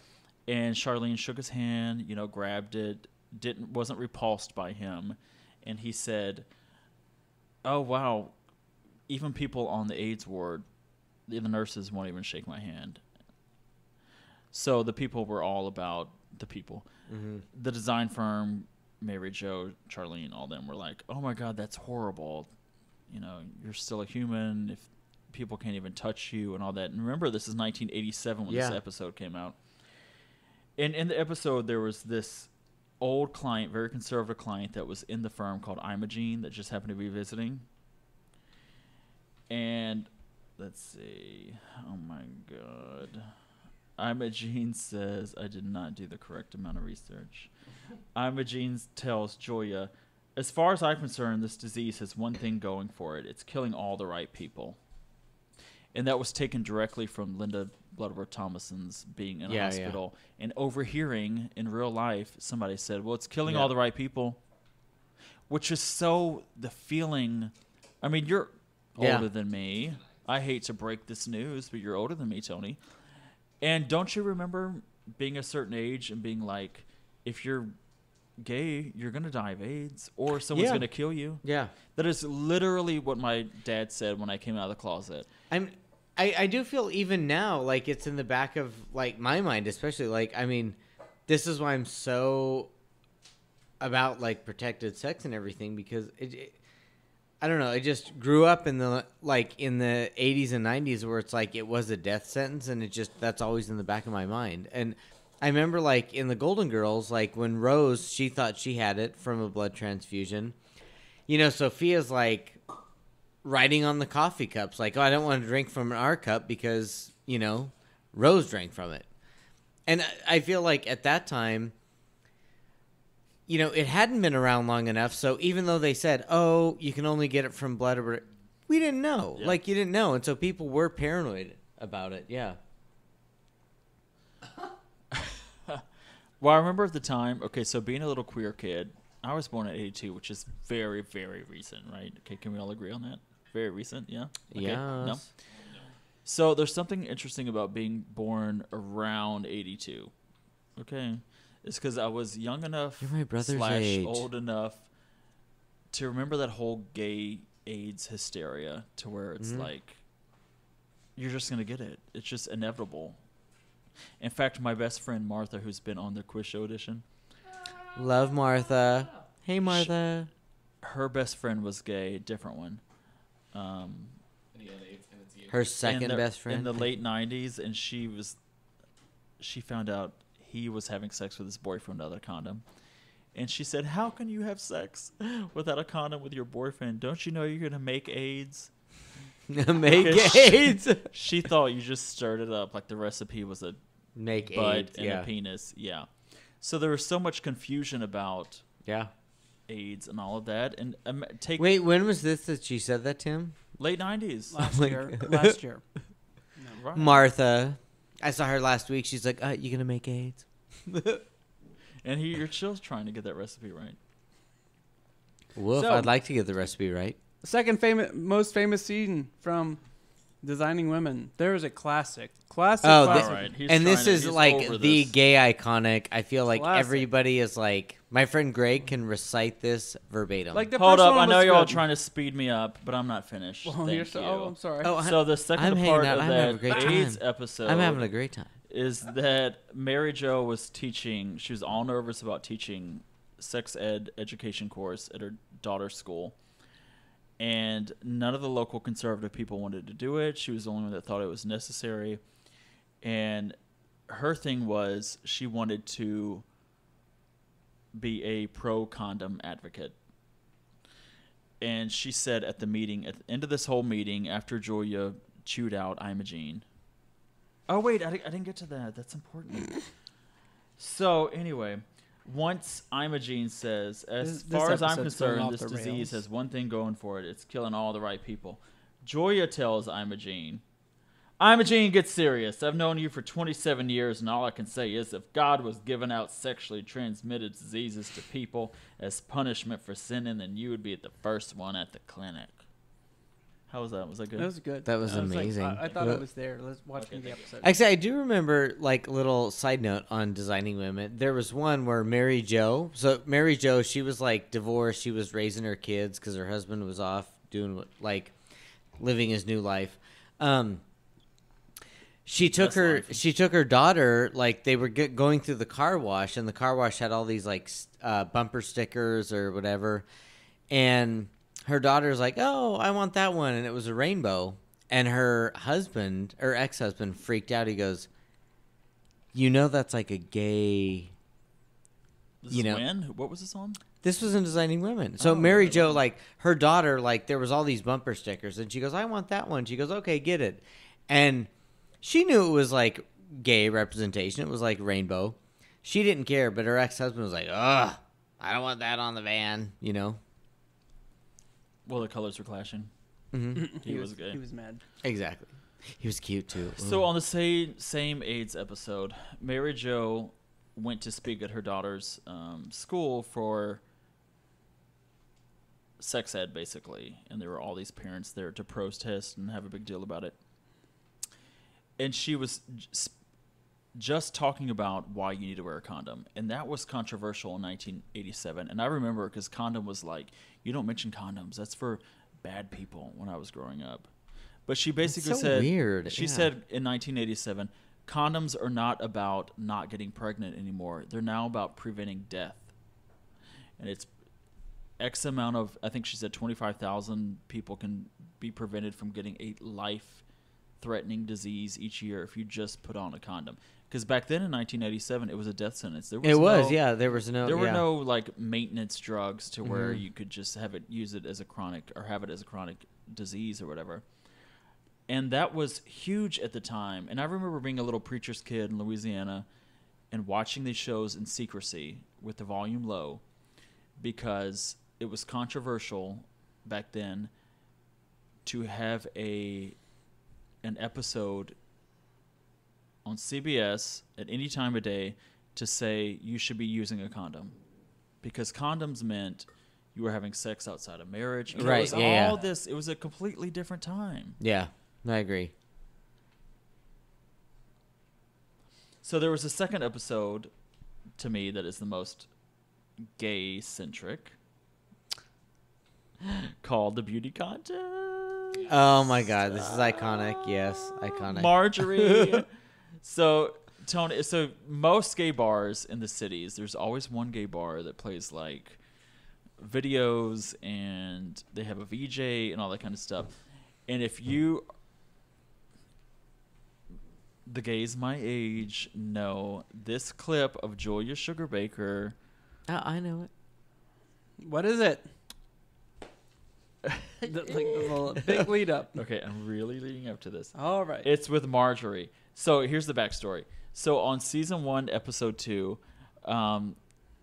Mary Jo's daughter wants to be in the beauty pageant.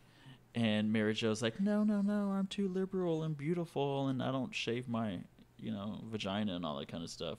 Because that's what liberal in the 80s meant. What? Ugh. She wore a condom. Right. So she enters a beauty pageant, and Suzanne, who's like the beauty pageant queen, is all about it. And she's like, let me show you all the benefits of being a beauty pageant girl.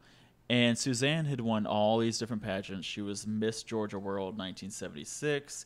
She was there to be supportive, but also at the same time, she was like, I'm about to turn 29, and I'm so old, you might as well just kill me, basically, is how the episode went. Was she really turning 29 or Well, older? here's Thank the twist. You, Jesus. Here's the twist. She thought she was turning 29. They later found her birth certificate at the end of that episode, and she was turning 30. Gasp. We don't even say that word. She looked that about word 35. in this, right? Well, that's the hair. This is the 80s. It's that blue eyeshadow. 30. When was that? I know.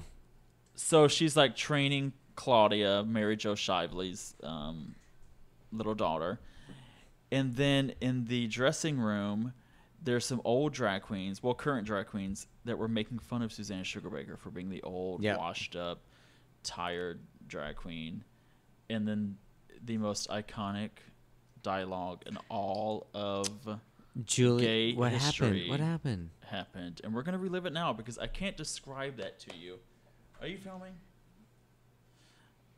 So we're going to describe it to you now because we can't, I can't explain it. This is too much a part of gay history, okay? So the gay intern is going to have a rare walk-on speaking moment. Hey, everyone. Yes. Yeah, where we relive this. Now, if his acting is not so good, just the fuck? understand it's because the only time he's ever acted is when he acted straight from 0 Age to of 12. 0 to 17. Yeah, exactly. I'm going to need an assistant over here to help me with this. Yes. Yeah, how do you move that thing? Okay, so we're going to do this dialogue. Are y'all ready for this? Yes. I'm waiting for it. What's going Okay. on? Hold on. So. Wait, I need an assistant. Oh my god, you should have sat over here. I could scroll for you. Hurry up. Okay, y'all ready? We're doing the Suzanne Sugarbaker. Hold on. This is all going to be edited out later, okay? Nope. Of course, yeah. Yes. Okay. So. Okay, I'm going to start it, okay? Okay. Are you ready? I'm starting it. Excuse me. Are you ready? Yeah. Yes. We're editing all this out. Hold on. I'm looking for it. Excuse me. Okay. Excuse me, aren't you Marjorie Lee Winnick, the current Miss Georgia World? Why, yes, I am. I'm Julia Sugarbaker, Suzanne Sugarbaker's sister. I couldn't help overhearing part of your conversation. Well, I'm sorry. I didn't know anyone was here. Yes, and I gather from your comments there are a couple of other things you don't know, Marjorie. For example, you probably didn't know that Suzanne was the only contestant in Georgia pageant history to sweep every category except congeniality, and that is not something the women in my family aspire to anyway. That's really not. Or that when she walked down the runway in her swimsuit, 5 contestants quit on the spot. That's real. Or that when she emerged from the isolation booth to answer the question, what would you do to prevent Cold War, she spoke so eloquently of patriotism, battlefields, and diamond tiaras, grown men wept. That's really something, but And you probably didn't know, Marjorie, that Suzanne was not just any Miss Georgia. She was the Miss Georgia. She didn't twirl just any baton. That baton was on fire. And when she threw that baton into the air, it flew higher, further, faster than any baton has ever flown before, hitting a transformer and showering the darkened arena with 12,000 with sparks. And when it finally did come down, Marjorie, my sister caught that baton, and 12,000 people jumped to their feet for 16.5 minutes of uninterrupted, thunderous ovation as flames illuminated their tear-stained face. And that, Marjorie, just so you will know, and your children will someday know, is the night the lights went out in Georgia. well, I'm sorry. I didn't know. Well, now you do. Okay, so if you haven't heard that, you need to go to Hulu where Designing Women is on. It's episode 2 of season 1, and watch the greatest moment in television gay history. It's ever. crazy that it was that early. Like, I feel like a lot The of second episode. Yes. I know, yeah. A lot of the like major Golden Girls stuff was like way later. Like their first few Hasn't even happened yet. They were feeling each other out, you know. Ew. Well, you know. Visual. Blanche. That's how she does it. So that's your gay, like that is your gay show, gay episode, Kendall. Mm-hmm, yeah. All right. Well, I love that. all right. It's a good. So we got them all. So Tony, Golden Girls, me, Will and Grace, Kendall, Designing Women. All right. All of them have been done. This is the series finale of. God, Let's what are Talk we About going Gay to talk Stuff. about now? Not the No, series no more finale. TV shows. It's not the series finale. We have something important to talk about. So This is true. it's October, and it's October. What do you think about? LGBT History Month. Oh, Kendall was gonna say his birthday. Kendall's like, Halloween. "It's I was my going to say birthday." Halloween. Halloween. I'm not stealing your thunder. Our Halloween, spoopy was gonna say Halloween. Halloween. Yeah, you're right. Thank you, Tony, for pointing that out. Yes, LGBT History Month, different than Pride Month, which is in June. And so, yeah. So think about what other history months do we have? We have African American History Month. Yeah, Women's History. And that's in February. Women's History Month, that's in March. Hispanic Heritage Month here in that one's an interesting one. Maybe they're typical Latins are late because it doesn't happen until middle September through middle of October. But whatever. Latins are always late. Hey, I can vouch for that. They don't have a full month. They have 2 half months. 2.5 months. Yes. So such Y'all it need is. to get But the gays are on time because better parades. October 1st kicks off LGBT History Month. That started in 1994 by a history teacher in Missouri named Rodney Wilson. So Rodney Wilson was like thinking, he was teaching his class early 1994 after a lesson on the Holocaust, sat back and reflected and like, this is some serious stuff. And he's thinking about that. He's thinking also about the context of there are other celebration months, like, again, we just talked about African American History Month, Women's History Month, and he's like, there needs to be an opportunity for us to celebrate the LGBT community for its heritage, its community. We need to recognize the achievements of the LGBT community from not just from just being great people, but also not just from the front, but back to the back but too. yes, from our celebrating. Like, we need to have a month that also celebrates our successes and challenges in history, science, the arts, and sports. But which month? Which was because again we have Pride Month, right? In Yeah. June. So how do you why do we need another month? How did he decide October? The gays love Halloween. The gays love Halloween. It's not the reason they decided October. You sure? He's an educator. The point was not just to celebrate LGBT history, but was to like educate people in LGBT history and particularly educate students. So when our students in school, Yeah. yeah, you could do June, but that's not going to work. Nobody's in school. Yeah, so it's like They're still paying attention in October. yeah, which is true. As an educator now, I can say that they after October you lose them. But if the intent was to educate students, June just wasn't going to work. So you couldn't just leverage the Pride Month. And October was free. There weren't, again, we talked about the other months. And it was during the school year, and the month October was already recognized because it had National Coming Out Day on October 11th, and was also the month that Remember the date. that there Freedom was Month. LGBT marches on Washington that in 1979 and in 1987, way back when. So he put together a proposal. He sent it to his gay bestie, John Pete Boyce. Buttigieg. No, not Pete Buttigieg. He was closeted back Pete then. Buttigieg would have been like 12 at that point. But he sent it to his bestie, John Rice, who was attending Ohio State at the time. They exchanged some notes, and she kind of made some revisions, and she said, "Let's do this." So together they sent this out and got a lot of interest in this concept. So they sent it out to the Gerber Hart Library and Archive in Chicago, which is a library that collects, preserves, and makes accessible LGBTQ history and culture. So they're based out of Chicago. So they reached out to someone And that letter that they sent out landed on the desk of Kevin Boyer. So Kevin Boyer latched on to this idea. And they also sent a note out to the Gay, Lesbian, and Straight Teachers Network, which is GLSEN, which is a very popular organization today. And Kevin Jennings caught wind of it. And so he was Is that why so many gay kids are named Glesson? Yes, they're all GLSEN. And then there were a couple of other folks, Jesse Greenman, who was a student at UCal Berkeley, and Tori Wilson, who was another teacher in Chicago, and they all came together once they received the proposal from Rodney Wilson, and they said, okay, we can get behind this. So they formed a committee, and they therefore went forth and chartered this idea of LGBT History Month. In October? In October, yeah. Well, no, they didn't come up with the idea in October. They started early 1994. Any month? They were like, any month will do? No, they landed in October because it was welcome to the podcast, Kendall, because it was Natural Coming Out Right, that's Day what I'm saying. October Since 1994, October has been Gay Pride Month, right? Yeah, but Gay History Month. Gay History Month. It's not Pride. Different. Pride is Pride June. is Stonewall June. Yeah, History is in October. Again, this is an Listen opportunity. To that podcast. Opportunity. Yeah, listen. To Well, the episode hasn't come out yet. Yeah, but listen. It was to this. episode 4. taping. Episode 4. We're recording Or it right 3. now. Just listen. Well, I have to listen to it first.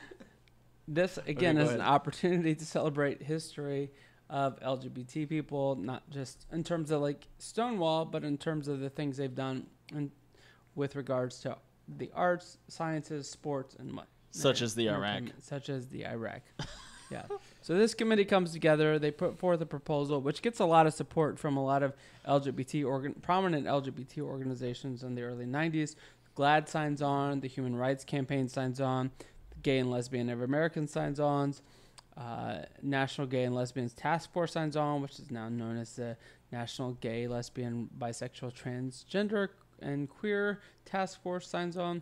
GLSEN, again, which is this educational group of teachers, signs on. So they all endorse this movement, and then you start to get this traction of like, we're actually going to have an LGBT History Month again, which is different than Pride, because Pride is we get to wear, like I think Tony, you said, if I get to wear glitter makeup and a glitter beard and Pride, then let me do that. Why not? Yeah. Well, why is he wearing? Well, that was me.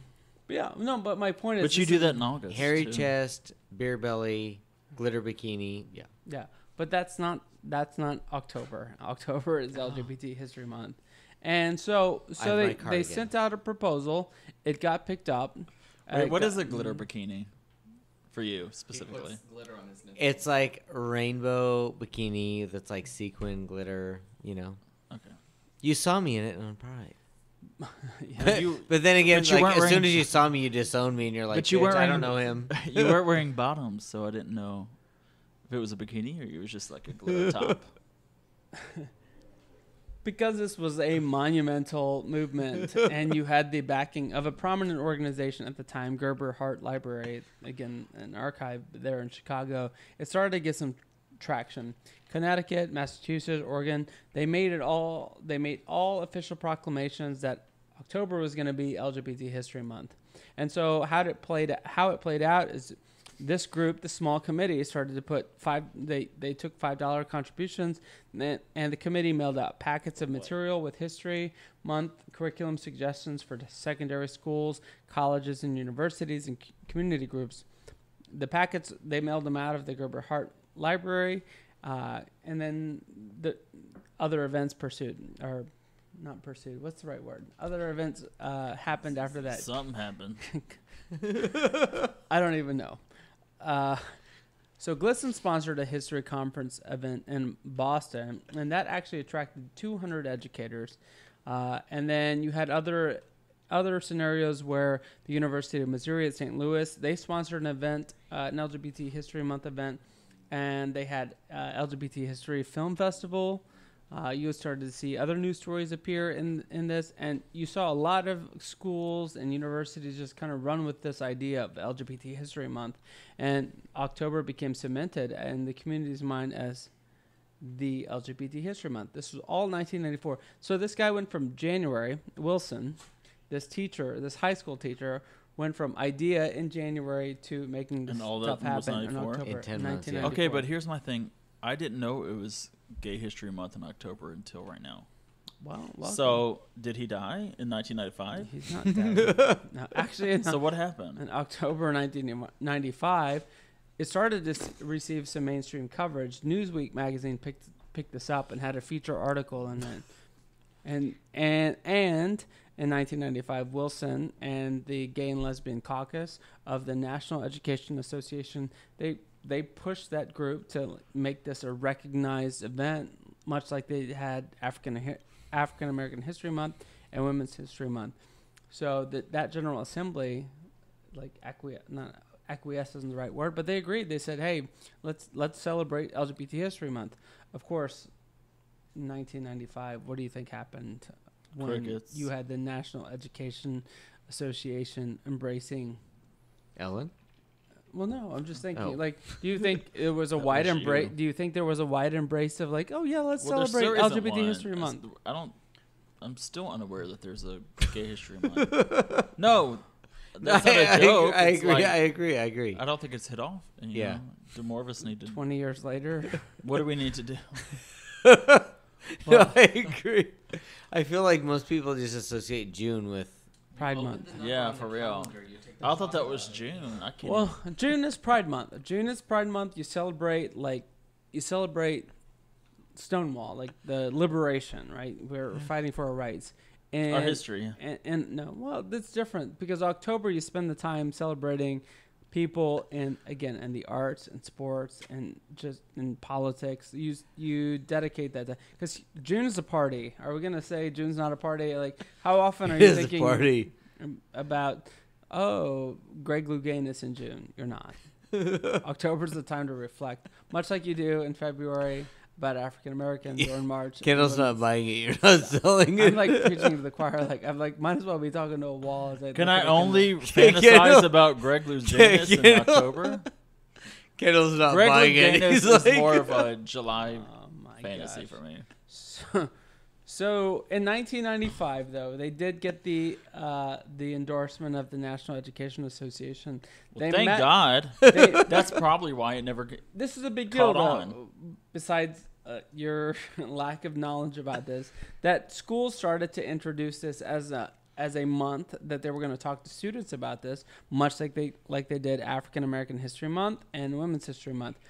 Of course, again in the intelligent 1995, design class. do you think people were excited about teachers talking to their No. students about They're LGBT? probably pulling their kids out of school. Yeah, and there were active them in the advertisements state. against saying no. So Phyllis Schlafly, yeah, of the Eagle Forum, and Beverly LaHaye of the Concerned Women of America. Lahoo. Those wonderful gems of women. As I read about them, I'm like, oh, they're the Ann Coulters of the 70s, 80s. Yeah. Yeah. Probably not cute. No, I mean, they were the nice white blonde women, and so people probably love them in their time. But that I'm gonna equate them. No offense, as we have a, but you're not an Ann Coulter type. But I would equate these people. Ish. I'm not saying that. You are.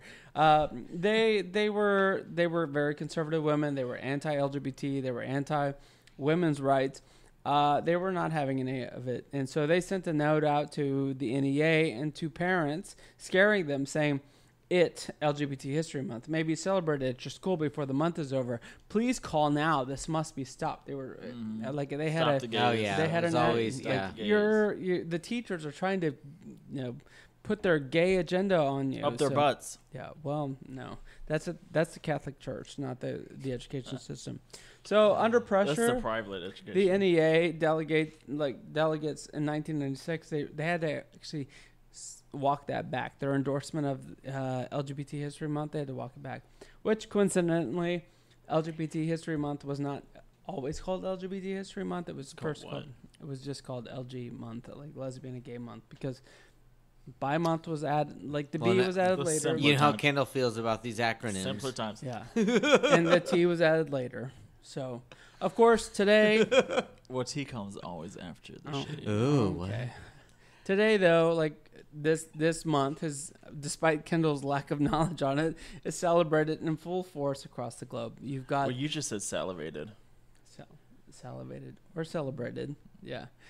And I'm the one with lack of education. It's celebrated across the From globe. Louisiana. It's celebrated in Canada classy in part. October. The foot of the boot. It's celebrated in multiple countries. The UK, though, actually celebrates LGBT History Month in a different month. They celebrate it in February because in that month... Because they have no black people? This LGBT History Month. Right, but I mean, that's for the... Why do they do it in February? What are they doing in February? Because back in 2003, they repealed the So October is... Section 28 of their Local Government Act of 1988, which basically said you couldn't have gay people couldn't have sex. Oh, so sodomy. they were like, they used. What y'all doing over there, UK?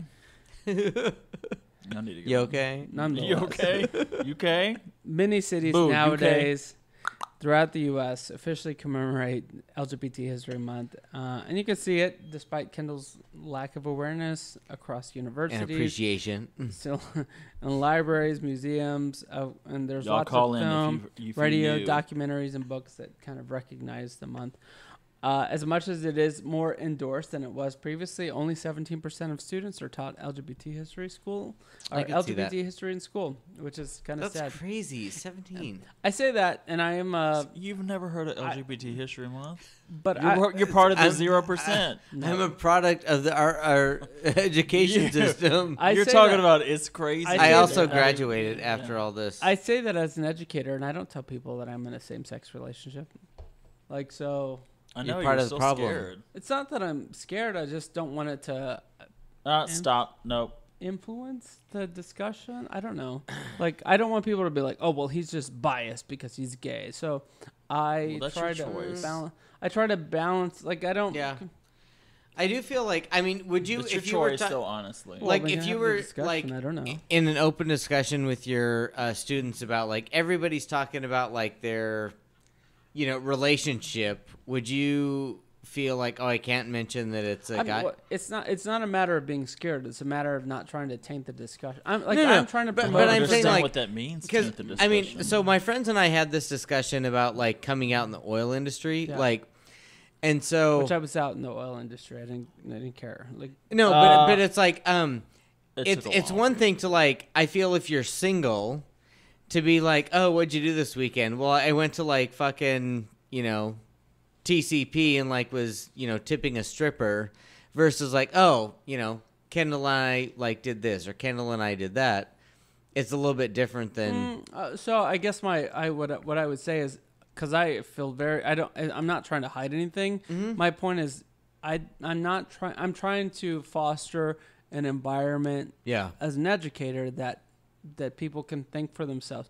If they feel like because I do get a sense that a lot of the people that I'm talking to, they may come from a view that's different than mine. Oh yeah, of course. Yeah. So I don't want them to think, oh, I'm just trying to impart my view on them. Here's this liberal hippie teacher trying to do that. I balance it because I'm like, I'm trying to educate from both points of view. I'm like, well, you could definitely be a Trump supporter, but here's another point of view. Like that's I actually what 100% disagree with you. that's fair. In the sense that I think you should be open, honest, who you are. And I think that's an education in and of itself. Yeah. To say, here's who I am. Yet, if you completely disagree with me, it's perfectly fine because Yeah, we're finding our own way. And if Well, that's I guess- where you At work, I don't wind care. up, Like that's fine. From a work environment standpoint, I think it would care. educate them more. But as I think it an would teach educator, them like more. I don't want people to feel I mean, I like guess biased. for me, it's about the timing. So like if I was I'm biased rather.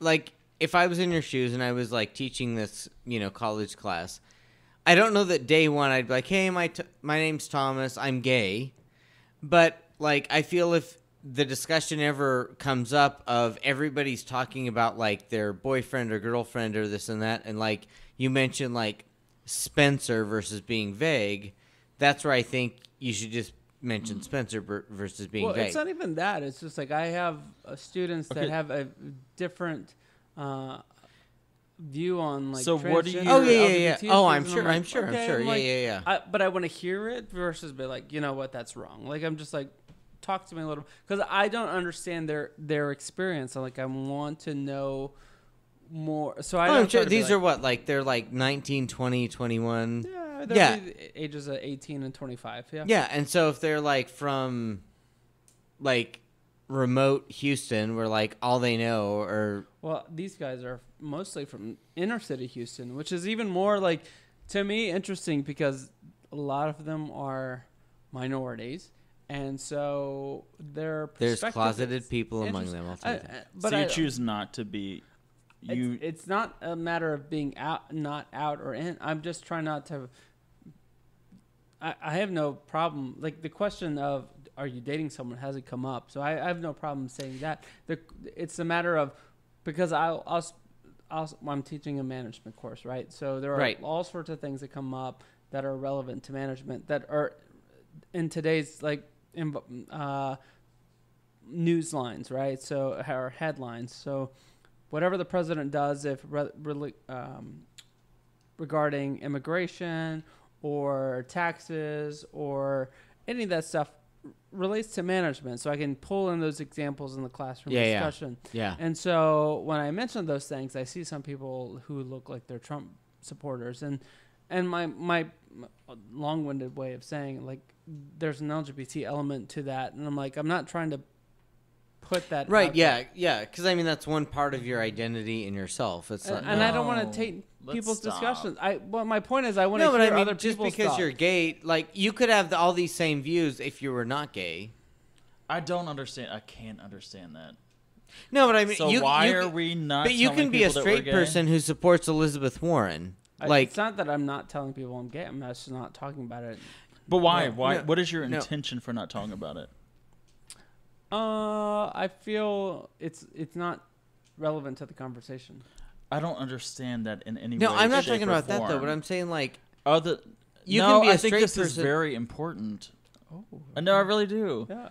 No, you choose with your students, which Yep. is perfectly fine. I'm just trying to understand the conversation.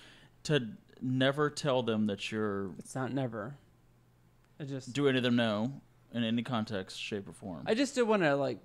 I didn't want to come out and be like, by the way, everybody. Why I'm does in a that have to be? same-sex See, this is relationship." what we've been told to do. 'Cause none of my professors in college ever said I'm married to a woman. Because so. it was a given. Because if you were gay, you wouldn't ever talk about. Literally, you would never talk about relationships. Period. You would be what you're doing right now. That sounds really mean and hateful, but I'm just being honest. This is something straight people never, and I think this is important for a Let's Talk About Gay Stuff podcast. This is something that straight people never have to think about. right, Is yeah. to think I cannot talk about the person I live with because it may make the conversation difficult for other people. Okay. Right? I You get know what what I you're saying. mean? Like, it's less difficult. You're remaining to be in the. You're choosing to be in the closet. It's no. I don't feel like I'm in the closet. I feel like I would be unfairly influencing a conversation that I'm like, let's walk you through that. I'm not trying to tell because I feel especially today in 2019. I feel like I'm a Influence the conversation. I'm a gay like I'm your gay professor. People are gonna be like, oh well, he's just that. Like I'm not trying to be a stereotype or anything. I want you to express your opinion. I understand what you're saying. and I want to have a dialogue with you. I understand. And What you're that's- saying is I don't want to spook you because you might think I'm a freaky gay guy. No, it's not even that. I don't want you to think I'm a uber liberal person that's trying to trump you. That like because But what you're would be gay, wrong with that? that's what's defining the rest of your. So you're saying gay equals uber liberal. I'm saying there's a perception out there. My point is, I don't care. Like, I want to have a conversation with you. You don't have to know who I date, whether I was straight or gay. Like, I just want to have a conversation with students and engage and like. Oh, and I'm gonna poke yes, them. which is like, a different conversation than I'm expressly like. I'm not telling people that I have a boyfriend because I don't want them to think something about me. Is a different discussion than I don't want them to think I'm liberal. Alright. That's different. So Well, saying I'm not talking about my boyfriend because they might think XYZ. But the thing is, about are me you is a like different denying it always, discussion. or just not leading off with it? I'm like, not. It's not a denial. It's like a. Like, Yeah. It's an absence of. because my thing discussion. is like, This is the discussion we've had. no, but the thing is, That's if you like were like, okay, I'm not gonna walk out and be like, hey everyone, my name's Thomas, I'm your professor for this semester, I'm gay. Who does that? Yeah. Whoever does that? No, my exactly. And you know what? That is a straight talking point. But the thing is, if it comes up and you deny it, then No gay that's person when I ever get your does point. That's my No point. gay I want to person make that clear. ever I'm not freaking denying. does See, and that's the that. thing. That's where I think you're missing this. That's I where, feel like, like I'm not you're denying thinking it. Thomas walks out there and is like, Oh, but I'm not gay. Yeah. I don't Yeah. deny it. I'm just like I'm trying to not have a what I'm conversation. saying. I'm like, oh, so you think this way about transgender people? I'm like, but Kendall, have you you just said have you that. thought Just about this? And they're like, oh no. But don't hate That's me, not don't what we're hate talking us. about, though. my point is, I don't feel like I'm hiding it. I'm just trying not to like make that the over because if I feel if So I they know, but they just know that it's not an over. oh, You've told them, but it's not. I haven't like- told them. I know, and it's not a matter of. I think, okay, because this is what the whole point of the podcast is about. Exactly. Is that Exactly. I think you're saying that you don't want your, or you've kept from your students that you're gay because you don't want them to feel a certain way about you. Is that Nope, it's less than I'm trying to provoke a thoughtful discussion. I don't want them to think I'm some uber liberal who's like because so? You're saying gay equals uber liberal? I think in Texas, yes. In Houston, Texas, See, Yeah. I think part of you. that's what it is. It but has nothing to care. I I don't think care. okay. Then I'm you're on a letting podcast them- that's called "Let's Talk About But Gay, gay Stuff." stuff. Then I'm not. you're letting I'm not them scared define who you of- are. No. Okay, whatever. I mean, we can agree to disagree. It's not a thing. Like it just. I don't. I'm trying to We can't like. have the discussion here, and then when we fucking have discussion. Honey, tell me about it. We are having this discussion. Anyways, it is LGBT History Month, and we are excited about it. And to sum it up, though, LGBT History Month History Month sends Back on track, ladies and sends an gentlemen. important message to our nation's teachers, school boards, community leaders, and youth about vital importance of recognizing and exploring the role of gay, lesbian, bisexual, and transgender people in American history. And that was said by a more thoughtful professor than I, George Chauncey, who's a Yale University professor in their history department. And so we thank him for articulating it better than I can, Kendall. But- Ish. I think you did a great job. It is an important month, and so it's not It is, Pride yeah. Month. Mediator. It's not. Tony, mediator. It's not Pride Month. It is. You didn't even know this month existed. Hello, we're talking about March because we march for We- our rights. The reason I love this podcast is I educate myself every week. I didn't know a lot of this You stuff. didn't know this month, October, it was LGBT. No, I'm History just Month? talking about like everything. Like, I mean, I didn't know who Oliver Sipple was. I didn't like. I mean, Can I go back just and make it about me? Please, you're engaged. Okay, so today, Congratulations! no, I think this is an issue that many gays can relate to, and if we're gonna have a let's talk about gay stuff discussion, I want to be Let's do it. completely honest. Okay, let's do it. So I went back home today from my boyfriend / fiance Your feeling. home to my flooded place, and I live on the second story, so I get there. 'Cause I live on the second Stop. floor. I So- live upstairs. I get there, and there's a guy cleaning out the place below me, and he starts talking to me. He said, "Oh, you lived before? Blah, blah, blah. Did you sleep here tonight?"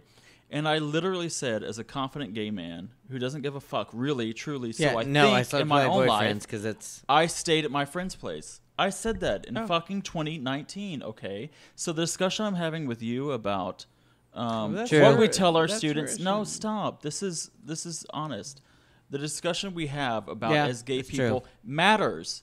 So if we're going to make excuses about, well, I didn't want to make my students uncomfortable, which is really what you're saying. I didn't want to make this stranger uncomfortable. Comfortable, yeah. Am I ever going to see him again a No, day in my exactly, life? yeah, yeah. Absolutely not.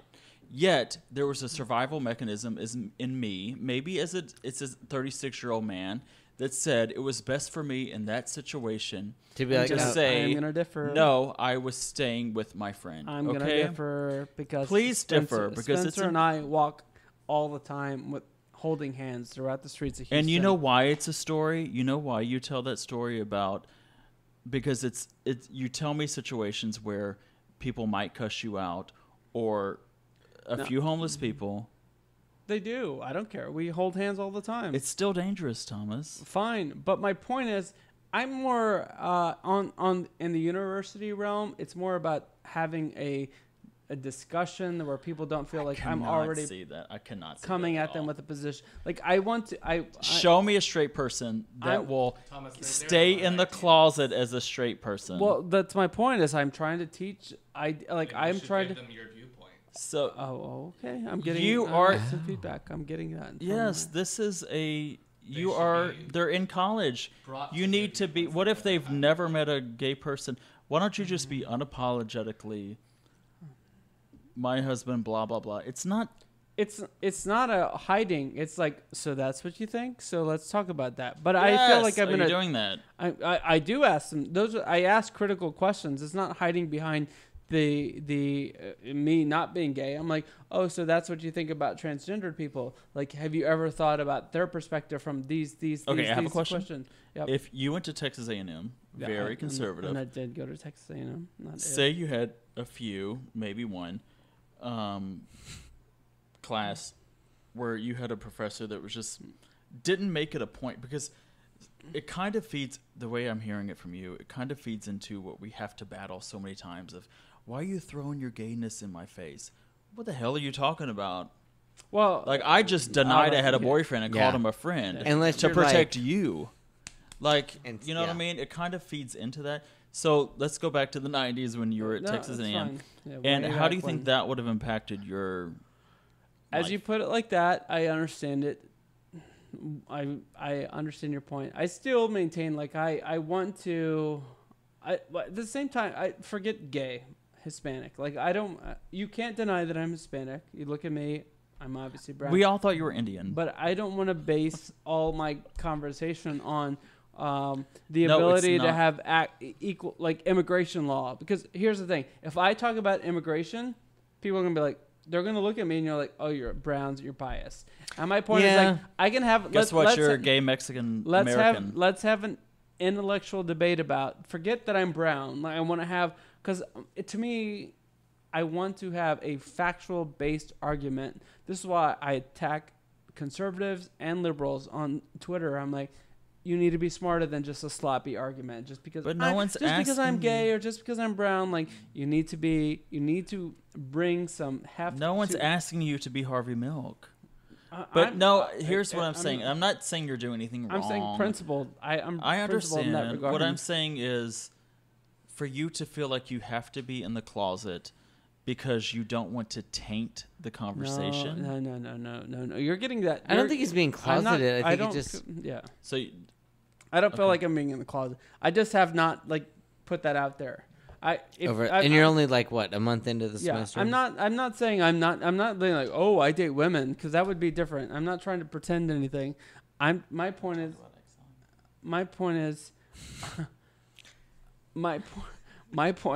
I am just trying to say, hey, I want to put that out of the conversation. I want to have a neutralizing conversation. So this is not me denying my relationship with Spencer at all. This is just saying, let's have a conversation. So I think we've had a lengthy... well, let me give my experience from someone that I exactly. Thank you. dated. I was waiting for it. Please. That said... We've all been waiting for this. That said... Congratulations I on your love you so nuptials, by the much, way. but my job would not understand the situation we're in. My job would not be okay with us. My job says you cannot come to the Christmas party / whatever. So my question is, did you go to the Christmas party without him, or you said no? I never said that to him, by the way. You were invited. No. This is a person I dated. Okay, I'm like, you went to every Christmas. You were invited to every Christmas party. So, are you gonna say no? Okay, we're on Mike's. Yeah, I know. That's Thank what I'm you, saying. Like, Kendall. It's all about you right now. In 2012, it's all about you right now. Thank you. You were invited. You hated going to public events with me. That's not a lie. I would invite you everywhere. I wouldn't want to go to an weddings, Christmas party either. Birthday parties, and you were like, I don't like to go to those places because why can't you just go hang out with Martha? I don't like straight people, so don't blame that on me. Why can't you just go hang out with Martha? Exactly. And when he decided to attend an event, what did he do? He took off his shoes along with Martha, and they danced around the dance floor with broken glass all over the place at the National Air and Space Museum. Oh, Whatever. I that's fine. always take my shoes off At at the like na- weddings and stuff. I can't stand At the wearing National shoes. Air and Space Museum. I don't care where it is. Fuck with it. your company. Okay, I don't that's care. my point. This is all getting. First of all, this is All all right. getting deleted out. Yeah. So, thank you for listening to our podcast and kicking with us this week. Sorry Alright. we kept it so short this week. A reminder that Monday, October It's the all being 7th, deleted. is the Except, last day yeah. to register to vote in Texas for the November Jesus. 5th election. That's crazy. This But is important. that's a whole other topic. What's that? Go ahead. That 30 days. Anyways, Tony's gonna. Come on, Tony, give it to us.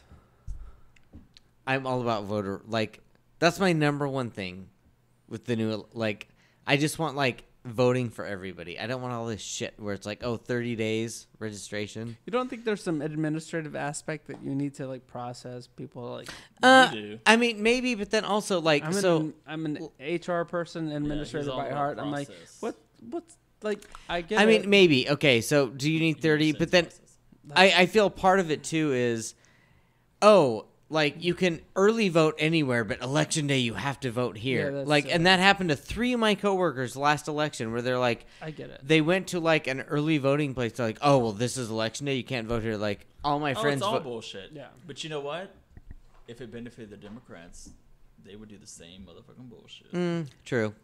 So it just happens to benefit the Anyway, Oh, anyways, it's forgot we're episode, on- though. yeah. So thank you for listening to our podcast and kicking with us this week. A special thank you to Spencer. Woohoo! That who played Marjorie Lee Winnick to this Yeah, Marjorie, the your- cutest Marjorie I've Your ever role seen. as Marjorie was amazing. Miss Georgia World 1986. Woof. Emmy award winning, Woof. Grammy award winning Spencer Alexander from Our Spoopy Podcast. Don't forget to listen to Our Spoopy Podcast. They have an episode coming out next Sunday with all the spoopiest things you could want to listen to. And then it's October, so you should be listening to spoopy things. And don't forget to subscribe so you can hear our future episodes by visiting our website at Let's Talk About Gay Stuff. You can follow us on Facebook and Instagram at Let's Talk About Gay Stuff and on Twitter at Talk Gay Stuff. Leave us a review. Tell us what you think. We want to know. And if you're scared, you can send us an email at Let's Talk About Gay Stuff at gmail.com. It is October. It is LGBT History Month. Let us know your feedback. And it's Kendall's birthday month, so we're gonna celebrate When's your all birthday? month long. 25th. Oh, when's your birthday? FIF. FIF. Wait, is it only one birthday So, this month? Yeah, so we're This is the here. first. We're Well, here. That's why We're here. we're queer. Get used to it.